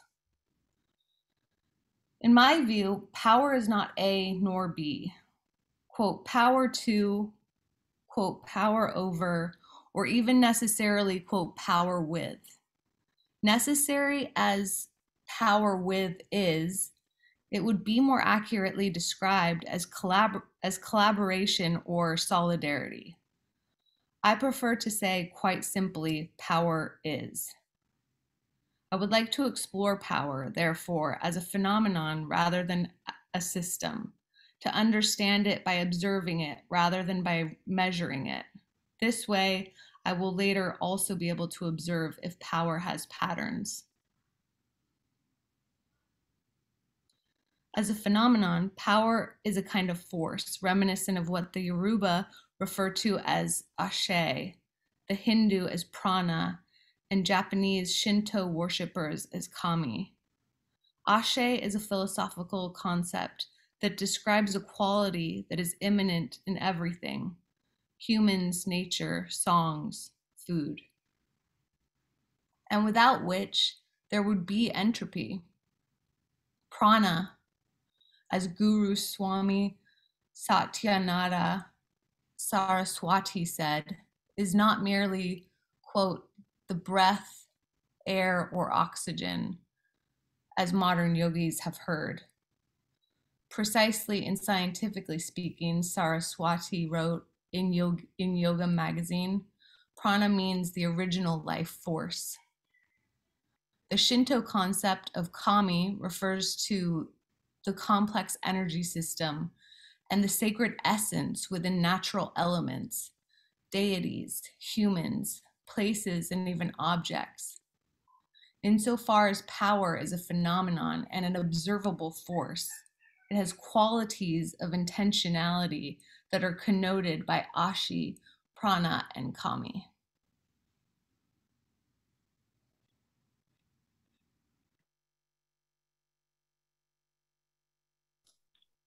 Power itself is neither female nor male, but women and men relate to power differently. The gendered language with which we speak about power is symptomatic of an antecedent to the gendered inequality in our structure of power. To change the structure, the narrative of power must itself be boldly reimagined. As the current structure of power is based on Euro-patriarchal knowledge, the reimagining of power should be based on knowledge that includes all life, that which is immeasurable, embodied, sentient, fertile, indigenous, non-Eurocentric, decolonial, and feminist, sensuous knowledge. Also, for any redefining of power to have value in the 21st century, it must be concerned with how power is entangled with nature.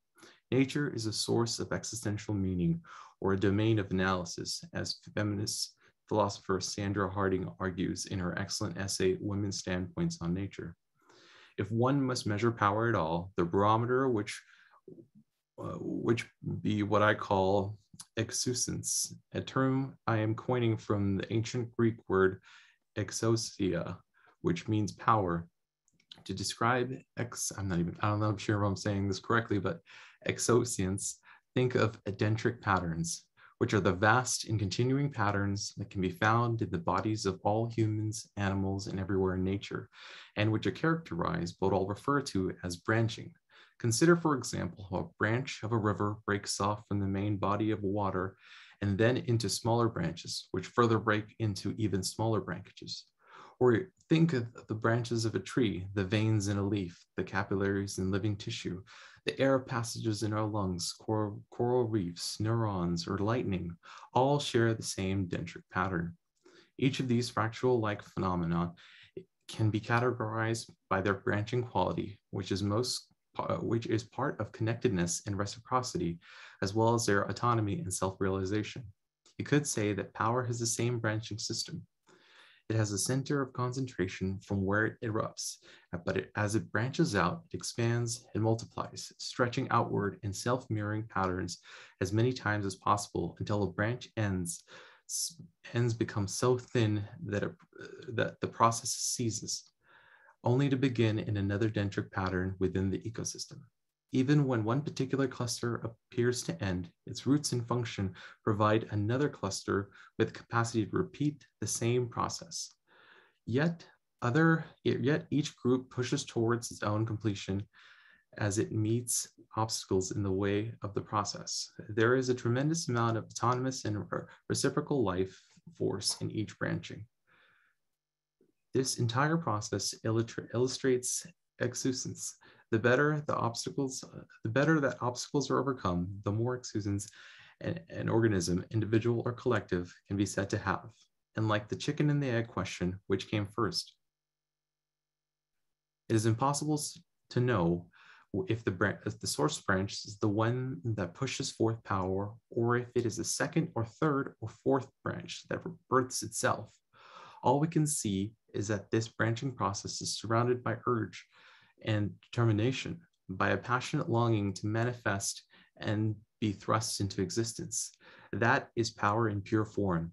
With this imagery, we witness power as it is. Power is the individual and the collective, enmeshed and separate, existing together and individually in constant movement.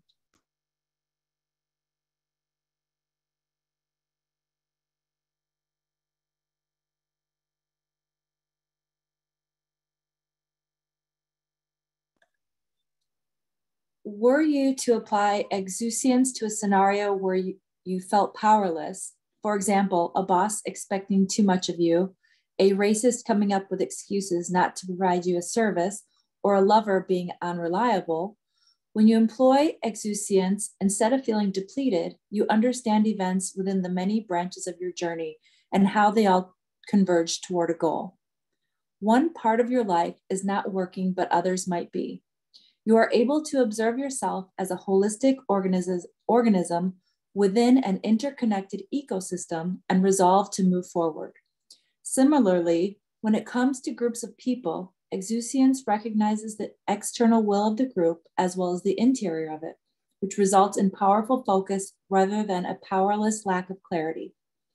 The independent process of exousiance is depicted perfectly in the surrealist paintings of nature by the Nigerian artist Abayomi Barber, works that at first glance seem strictly mystical because they convey dendritic branches of trees shape-shifting into human silhouettes or animal contours and shadows of nudes that are fecund with mystery. But the more one studies Barber's work, the more the appreciation of fractals so typical to African culture suggests, quote, power is a wild yet focused phenomenon as it winds its way under, above, around, or through our perceived reality, assuredly like gravity.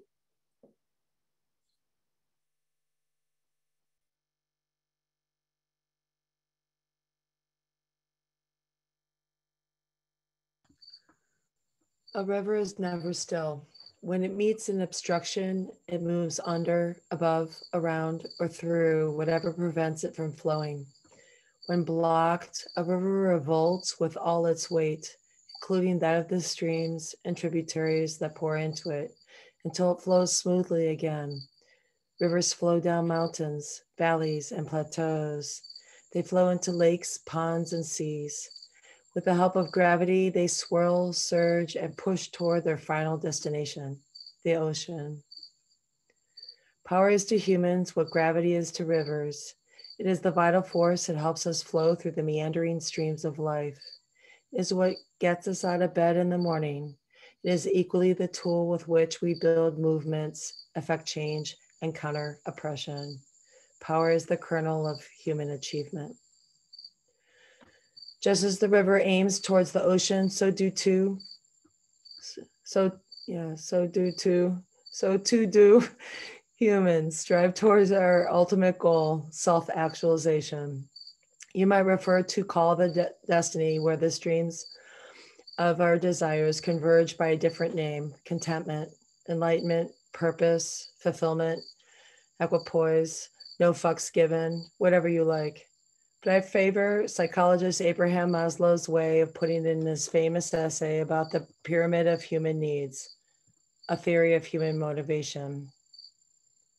Quote, a musician must make music, an artist must paint, a poet must write, if he is to be ultimately at peace with himself. What a man can be, he must be. This need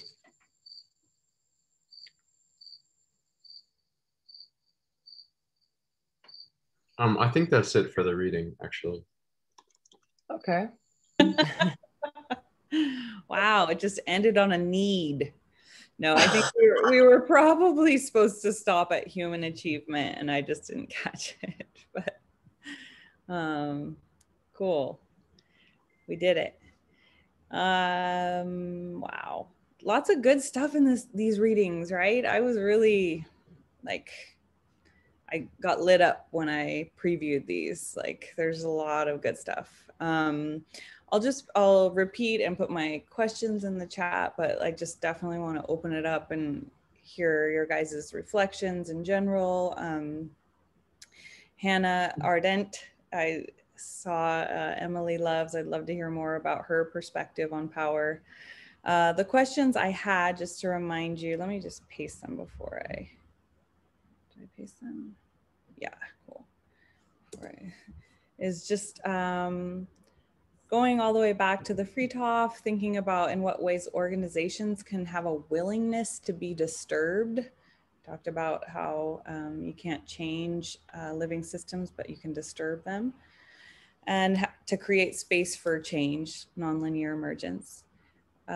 Second question is, in what ways can we cultivate a power with mentality, which Joanna Macy talks a lot about within our communities of practice? And the third, which was helping me to think about, was what are some of the larger social movements that are seemingly small actions are a part of, like that newspaper example, the dots and the whole. So those are the questions I have, but I will open it up.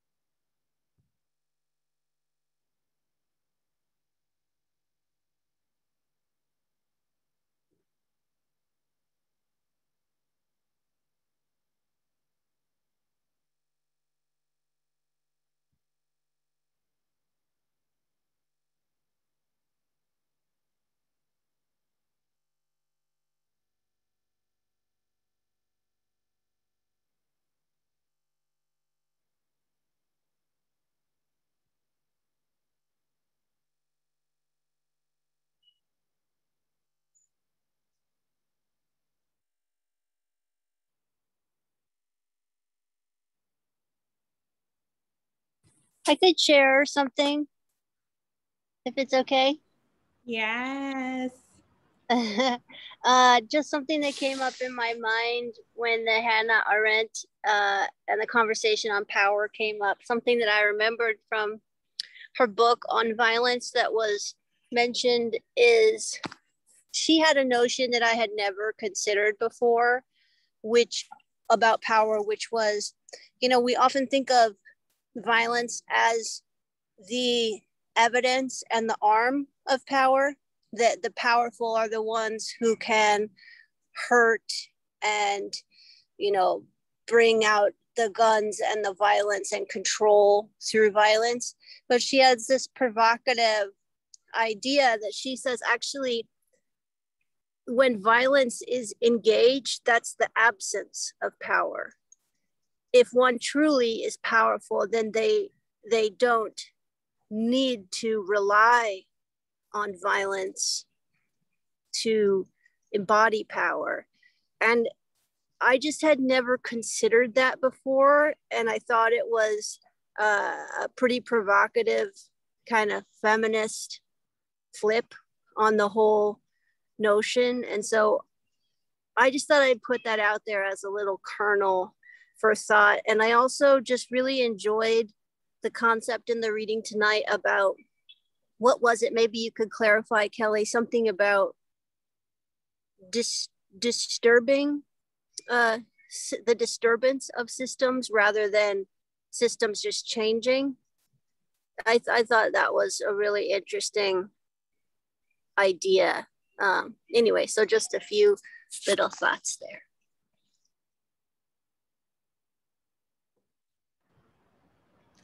Thank you, Emily.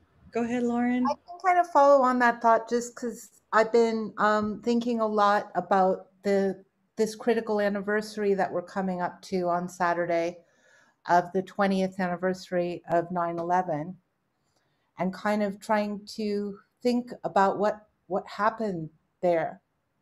And the idea of disturbance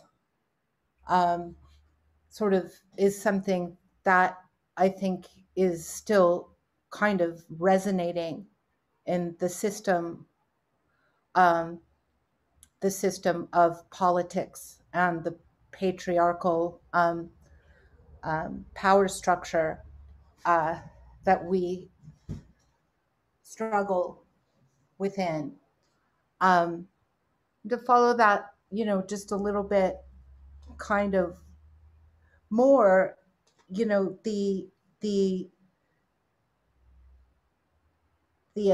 attack itself was so symbolic on the targets that were hit that day of the financial and military buildings and places of power. And of course, the immediate response within a few weeks was to invade Afghanistan.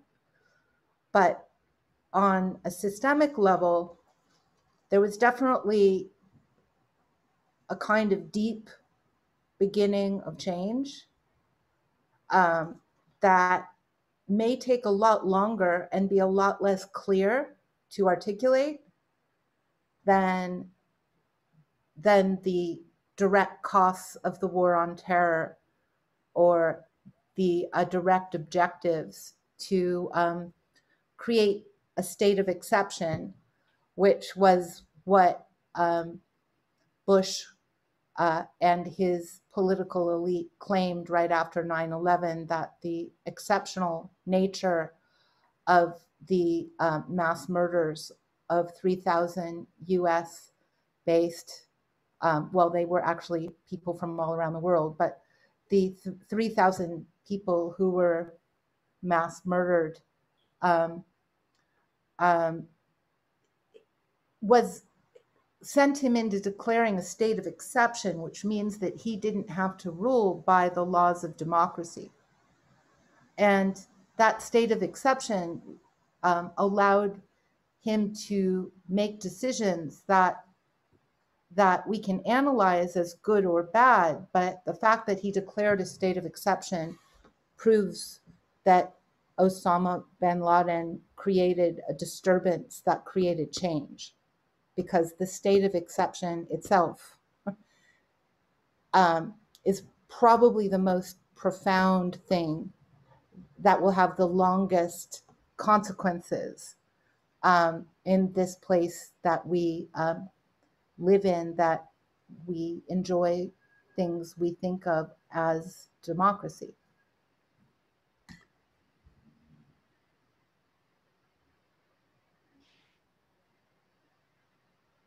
Little bit of a provocation there to have a conversation, but well, I'll just say that I have just been learning about this state of exception, and what I'm realizing that it allowed happen was the gathering of unprecedented levels of data. So the surveillance state was able to fully come into itself after 9/11 because there was this like urgency. So now we're still dealing with the ramifications of that. And then permitting torture also. And just that. So yeah, it's, I feel like it's interesting, the concept of disturbance can be both a destructive or constructive phenomenon in the world and in nature and in, so it's just interesting how in this case there was a disturbance by targeting these points of patriarchal power that then kind of amplified this patriarchal response, which is, yeah, deeply affecting us today, is what I'm coming to terms with, how deeply it's affecting us today. So also, just to speak to the state of exception really briefly, I also think, like, from reading State of Exception by Agamben, he makes an interesting point that it seems like state of exception is also just law itself, in the way that law creates itself and is therefore always outside of itself because it's superior, but it doesn't need to adhere to itself. And in that way, it's almost as if 9/11, rather than creating a state of exception, just revealed the ways in which democracy is actually just a state of exception, where there are people that are constantly evading the law while simultaneously creating the law. And those people are just the figureheads of capitalism and law and governance. And yeah, and through that, I totally agree, Kelly, like surveillance is one of the biggest examples of that, where surveillance existed before in the form of policing, of course, and the carceral system. But after 9/11, it allowed the permeation of it into like our pockets, and everything we do is it's like just become a different kind of Big Brother state. It's really scary. Yeah, I thought those readings paired together so well, and the idea of disturbance creating a vacuum. And then the points that you're bringing up is the idea that when there's a vacuum, the conditions are ripe for the abuse of power. And we see that overreach happening following disturbances, and to be ready to identify and rise to confront that is, I think, the important call to action of some of these readings. And it's very complicated because we're like, if we're whoever here is like a citizen or has some kind of like benefits from the state, we're always in a form of like implicit agreement with the state of exception and the ways we're being governed. Even thinking about the ways that, like, when we vote, what does that mean? How is that in relation to the state of exception? Like, does that mean that we're in support of the ways we're being and I'm not trying to like say that no one should vote. I'm just saying it's good to think about the ways that, like, at least for me, that's been something I've been reckoning with a lot, is how do I, as a citizen, what does that mean as a participant, as somebody who benefits, like Lauren was saying, from these things that we call democracy? It makes it hard to think of ways to act sometimes, which, coming back to Hannah Arendt, in one of her books, she talks about how evil, the banality of evil, and how evil is just thoughtlessness, like when we refuse to act with thinking and with thought. And so I think she would say not to not act, but to act thoughtfully in this case against power or through power. No, Izzy, I just want to, that's such a real argument that folks that I know, especially younger folks, that why they're not voting when, you know, people who are very righteous, which I would include myself sometimes, about voting, that you're buying into the existing system if you do that, right? I want to really appreciate the country. I was down in Mexico on September 11th that year, and what was interesting, you know, obviously there was so much going on, but we couldn't get back in for like 5 days. So it was just observing from a not being on American soil, watching the perspective of how, you know, Americans were acting, and the shock and surprise that for folks who realize what an imperiously based nation the US is, are not surprised in some ways. And just that was, and so my perspective from the beginning was that it was actually not a surprise, but it's been sanctioned and bought into, that whole thing, ever since Homeland Security was created in a response, and is just like a norm now, you know, and a democratic watching a Democratic president that many of us that elected go in and murder someone almost on live television and everyone cheering is something what never would have happened before that, you know. I'm going to put there's an amazing woman who's a Sikh named Valerie Kaur. Some of you may know her. She's got a whole learning hub on this about how it's been institutionalized through all these different ways. I just want to say one thing about when not stopping the reading. As you said, Kelly, is that I thought it was very interesting that the first sentence of where you said where you're supposed to stop was about the river going back to the ocean, and how so much of the the work that Metabolic and Lauren is doing on bending the river, like that was actually the most important couple of sentences that it didn't get stopped there. I thought was so perfect. So that's but one thing, another exception, when you were reading about phenomena and exceptions, and I was thinking about current days, like the term "I can't breathe," and that the prevalence of that in so many of the different, I know that's been talked about when we were talking about climate change and fire too, but just the lifting up of that term and how it brings us through so many different areas of the interconnection of all that. I that's kind of a national of movements, I think. And I can think of like AOC, her response to the Senate hearings, and just things that have sparked movements of people that were just ready to go. That's another form. That's kind of one of your questions. So that's it. That's all. I loved these readings. It was fabulous. Thank you.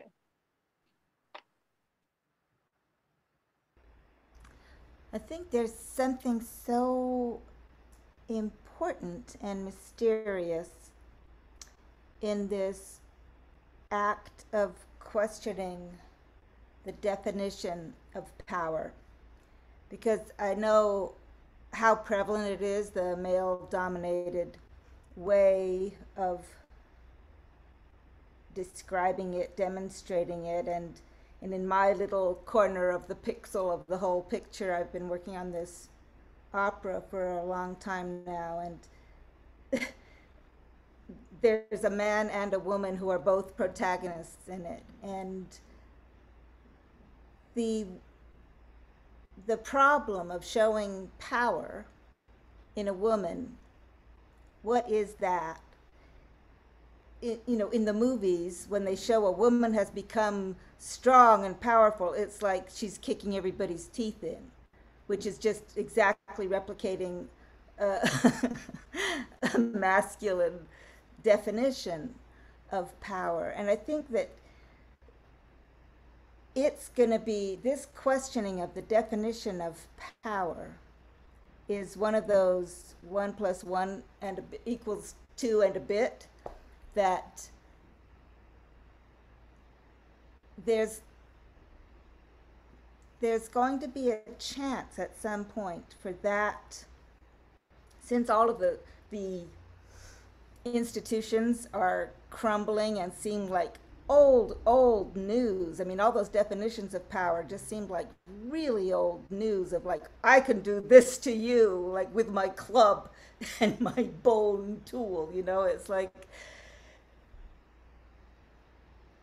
there's a simultaneous emergence happening, I think, and I feel like from hearing these readings that maybe at the heart of it is this questioning that a critical mass of extremes that we're in, that one of them will allow this other kind of understanding to have its place, to take its place, its own power of understanding that is not how we've defined it before. And I think meanwhile we have to use the tools at hand and vote and do blah blah blah, and I don't have any hope that any one politician is the greatest person, but it's the boat we're in right now. So yeah, keep it patched up, keep it going like that until the whole thing shifts. I mean, we really are going through a paradigm shift, and just to keep, I just want to put some juice in that area, the idea of the questioning of all of these definitions right now that are in the air.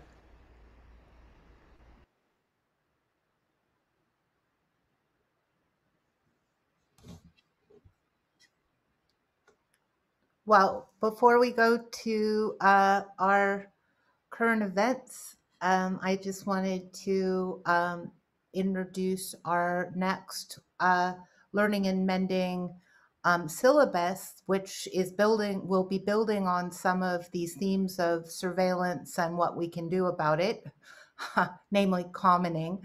And it's being designed by Izzy. So in about a month, we have another 2 or 3 readings from this series.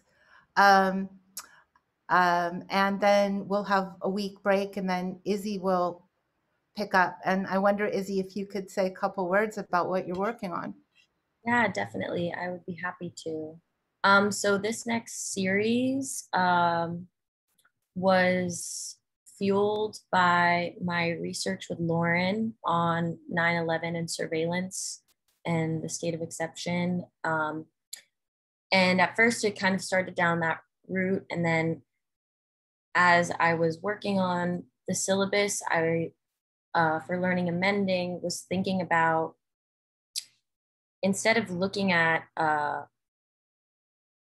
this surveillance directly in the state of exception, but like Lauren said, looking at what we can do about it and looking at texts that are kind of focused on instances of commenting, communal insurrectionary agriculture projects, and relationships that we can have with the soil. And so it's kind of building off of a lot of the conversations we had before with Anna Singh and in the Suffocation series. It touches on a lot of the topics from all of the Learning and Mending series so far, and I'm really excited for it. A lot of it will be about care work too and community, so I'm looking forward to it, and I'm excited and hope you guys are also. And thank you, Lauren, for giving us all this opportunity to learn together. It's going to be really fun to continue. Thank you, Izzy. Thanks, Izzy. Yeah, no problem. Should we go to current events? Current events time. All right. Bobby. I'll take it away, share my screen, just a second. Okay, so I got 3 articles for this week. All right, so this one kind of seems a little bit trivial, but okay, article from Forbes about what the Free Britney movement teaches about the power of community. It really ties back into our readings as well, and I'll kind of connect that back in. But this article really talks about the power of social media and the public to drive real change. And it's actually led to a lot of conversations around the topic of conservatorship too. So kind of going back into our own, kind of going back to the readings today, the people have power on their own, but the power becomes unstoppable when joined in with the community. So during kind of like, backstory on it, if anybody doesn't know about the Britney Spears situation with, I think kind of back in 2018, she had the kind of well-publicized mental breakdown, and her father took control of her finances and personal life through a conservatorship. And now, more than a couple decades later, she's having a really stable life, thriving career, and stable mental health as well. That her father's still in conservatorship, but he's now petitioned to kind of remove himself as well. But this article really kind of dived into why this movement really worked. And I think there's something that worked that kind of at the heart of it is that nostalgia is a major driver. So with people, being introduced to Britney Spears music as an international pop culture icon, spans multiple generations. And so the people that they kind of engaged in this campaign was really wide and really unifying people through a simplified message through a hashtag, and people could really understand what was going on with the just the hashtag alone. and people from all across the globe show their support online and in-person demonstrations. My local news channel ran a week-long investigation into conservatorship laws and how they're impacting aging adults who have court-appointed conservatorships. These companies who are appointed by the court to control their finances, and it's an industry that's largely unregulated. Is managing over $13 billion of other people's assets in California alone. So just kind of, this leads to not just about conversations around rating yourself, but the conversation around conservatorships as well. Even led to Congress, members of Congress in introducing a bill proposing protections for people under such legal arrangements. I think it was Democratic Representative Charlie Crist of Florida and a Republican of South Carolina presented the Freedom and Right to Emancipate from Exploitation Act to allow people under legal guardianship or conservatorship the right to petition the court to have their court-appointed guardian replaced by a public guardian. And this is fascinating, kind of led me down a rabbit hole, but kind of investigating why court-appointed conservatorship might be applied is where there's a situation with kind of siblings fighting against the kind of the what to do with the parents, and especially when they're facing dementia and other stages of life, or even cases that or arbitration cases and things like that, where it kind of falls downhill. But it just fascinating to learn that this is an industry that's really kind of untalked about and unknown as well, that sometimes even people are tricked into getting conservatorships as well, and people controlling their finances, and kind of tying it back into our actually one last thing about the Forbes article was, and since it is Forbes, we're talking about what their business can learn from the Free Britney campaign. This is kind of highlighting the power of community and the cumulative voices of communities' power to shape policy and designing products. And now that consumers, the power has also shifted to the consumer as well. But kind of tying it back to our reading, the essentialist knowledge as well, especially the Mary Parker Follett quote that power with and based on solidarity and collaboration, and enables the multiplication of individual talents and knowledge rather than power over, which seeks to undermine others. And with the active hope reading, it's not the power of the individual, but the collective to make things happen. If we are not only motivated, we can mobilize, if we're only motivated enough to mobilize for international pop stars who idolize as teens, maybe we could drive meaningful change on climate change as well, and getting folks behind a similar message and kind of driving on these things that worked for a similar campaign and has such ripple effects through society as well. Another article is this kind of a book, preview to a book from the professor at Cornell, Vanessa Bones, the social psychologist, the Department of Organizational Behavior. And the book is titled, "You May Have More Influence Than You Know." It really kind of goes into talking about we have a lot of influence in our day-to-day lives, but we're actually overlooking it, and based on different psychological biases that cause us to regularly miss the influence we see, and to kind of combat misinformation, sexual harassment, racial discrimination, other forms of misconduct. We must recognize our own role in perpetuating and condoning these things, and take responsibility for the influence that we have. And kind of the summary to take away from the book, the author kind of says that I want readers to be mindful of the impact they have on other people every day, and to do so in sort of a influence audit in order to ensure their impact is a positive one. And kind of going back to our readings, with especially the active hope reading, that everything we do has ripples of influence extending far beyond what we can see, and that action may be seen as inconsequential by itself adds to other interactions as others. So when we're thinking about kind of influence, especially as it relates to our own decisions as an individual to determine the way we live that contributes to healing our climate, we can influence others in the way that we make our own impacts. And so kind of like really kind of honing in the idea of that in our our everyday little lives and what we can do with our own decisions that can possibly influence others, and especially we don't think about the influence we have on others, and especially seeing that in the reading about our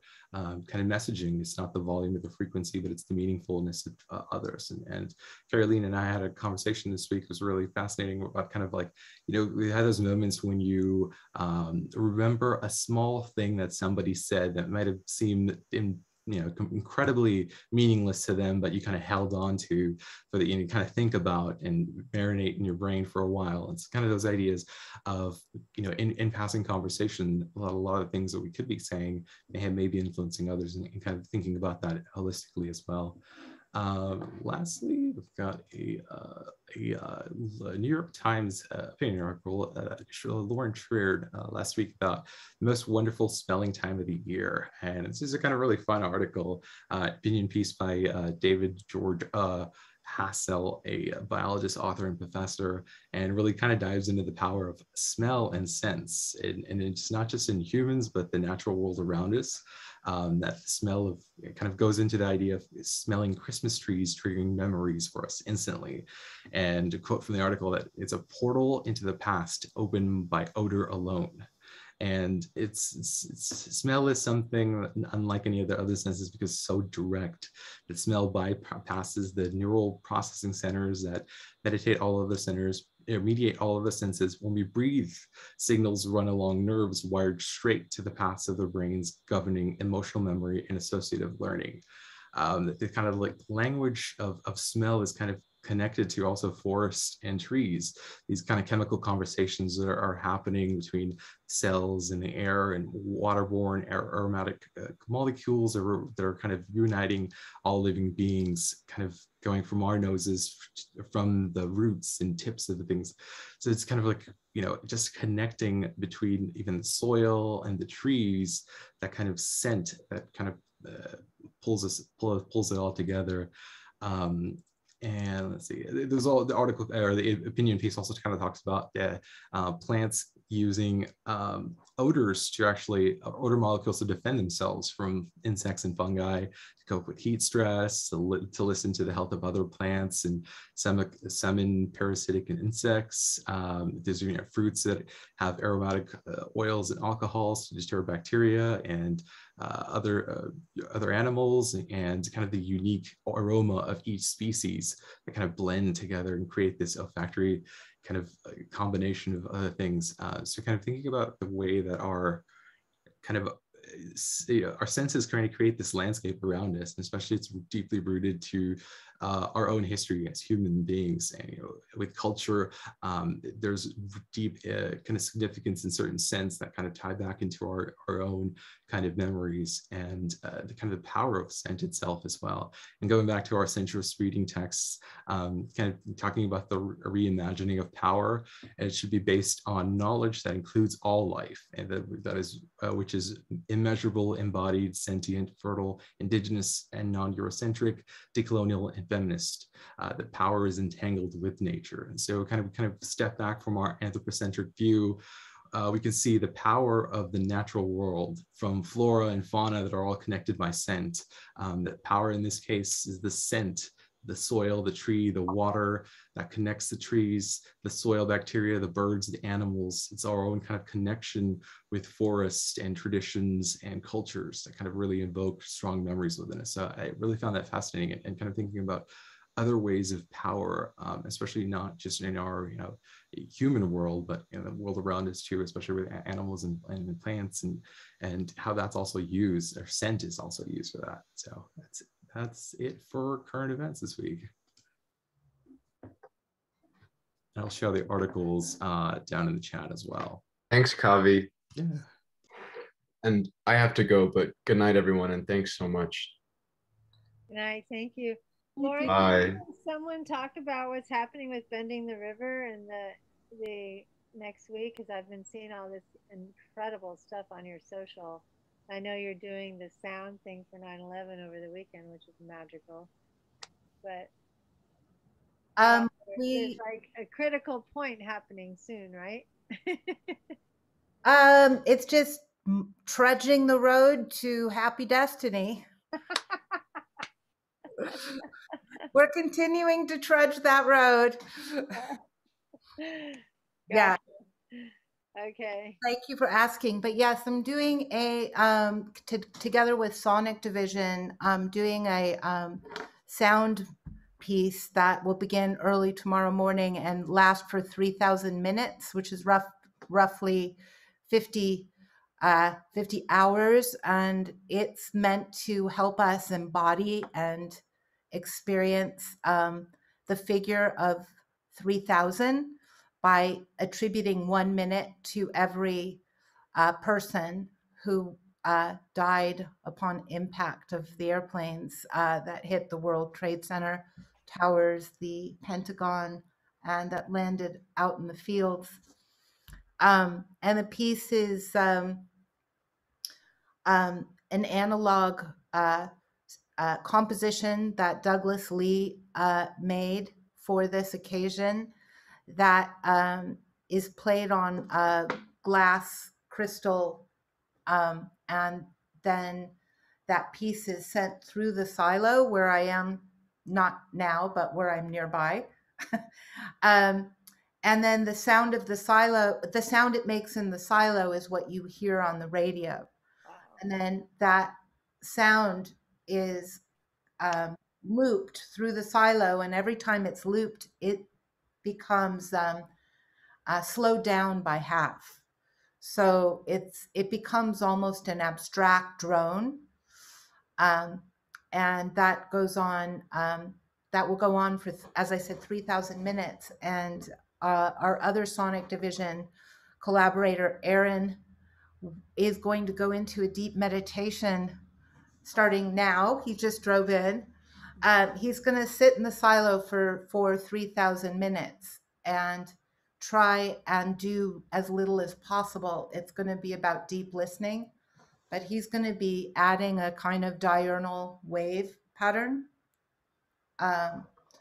to the sound.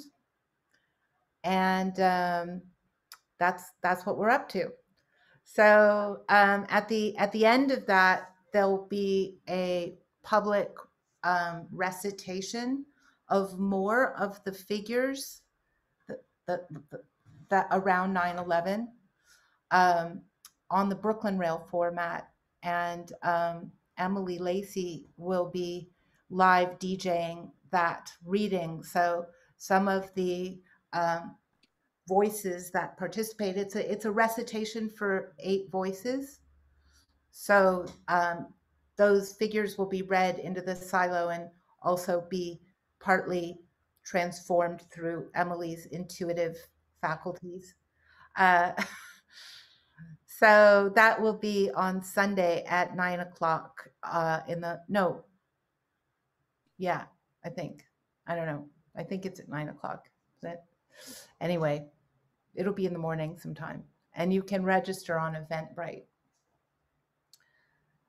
Yeah, I will say that for me, 9/11 as even as a figure, you know, the fact that we have a kind of name for an event that we call 9/11 is a fascinating thing.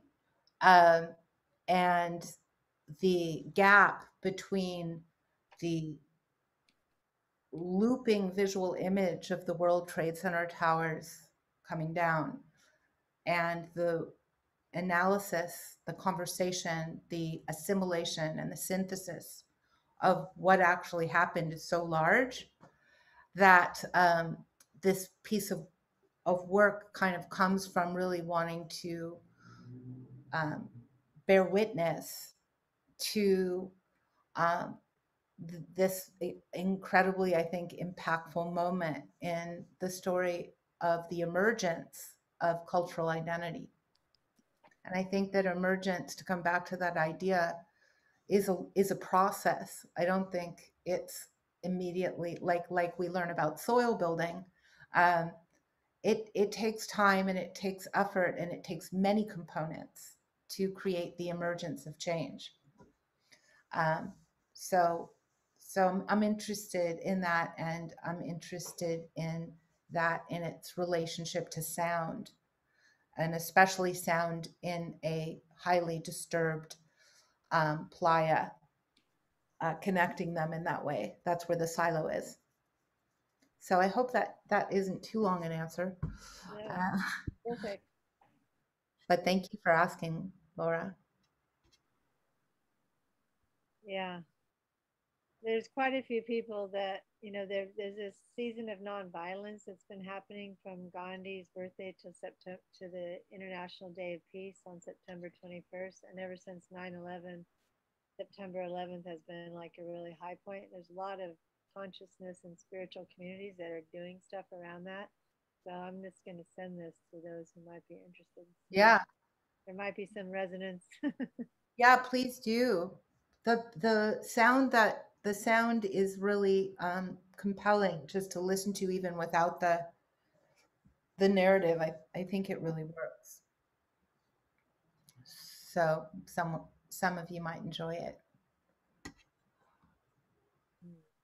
Well, we'll see you next week. Next week. Yeah, we have two more readings in this series. And next week is about appropriately the interconnectedness of the world's problems. So we'll reconnect then. Perfect. And I also just wanted to give a shout out to Learning and Mending, because this piece that we're doing probably wouldn't be what it is without the Learning and Mending research and the importance that we are attributing to actually learning together and mending together without necessarily being experts at it. So I especially wanted to thank you all for the time and space to explore these things and talk about them.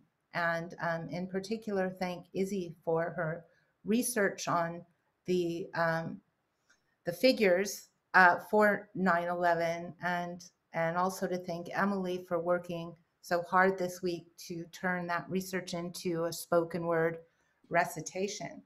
So it's a real team effort here, including all of you here that make space for this kind of inquiry. Thanks, Lauren. Thanks, everyone. Yeah, thank you so much for this space. I feel the same way. I really do. See you guys next week. Thank you, Kelly. Thank you, Lauren. Thanks, everyone. everybody. Have a good night. Bye. Besitos. Besitos.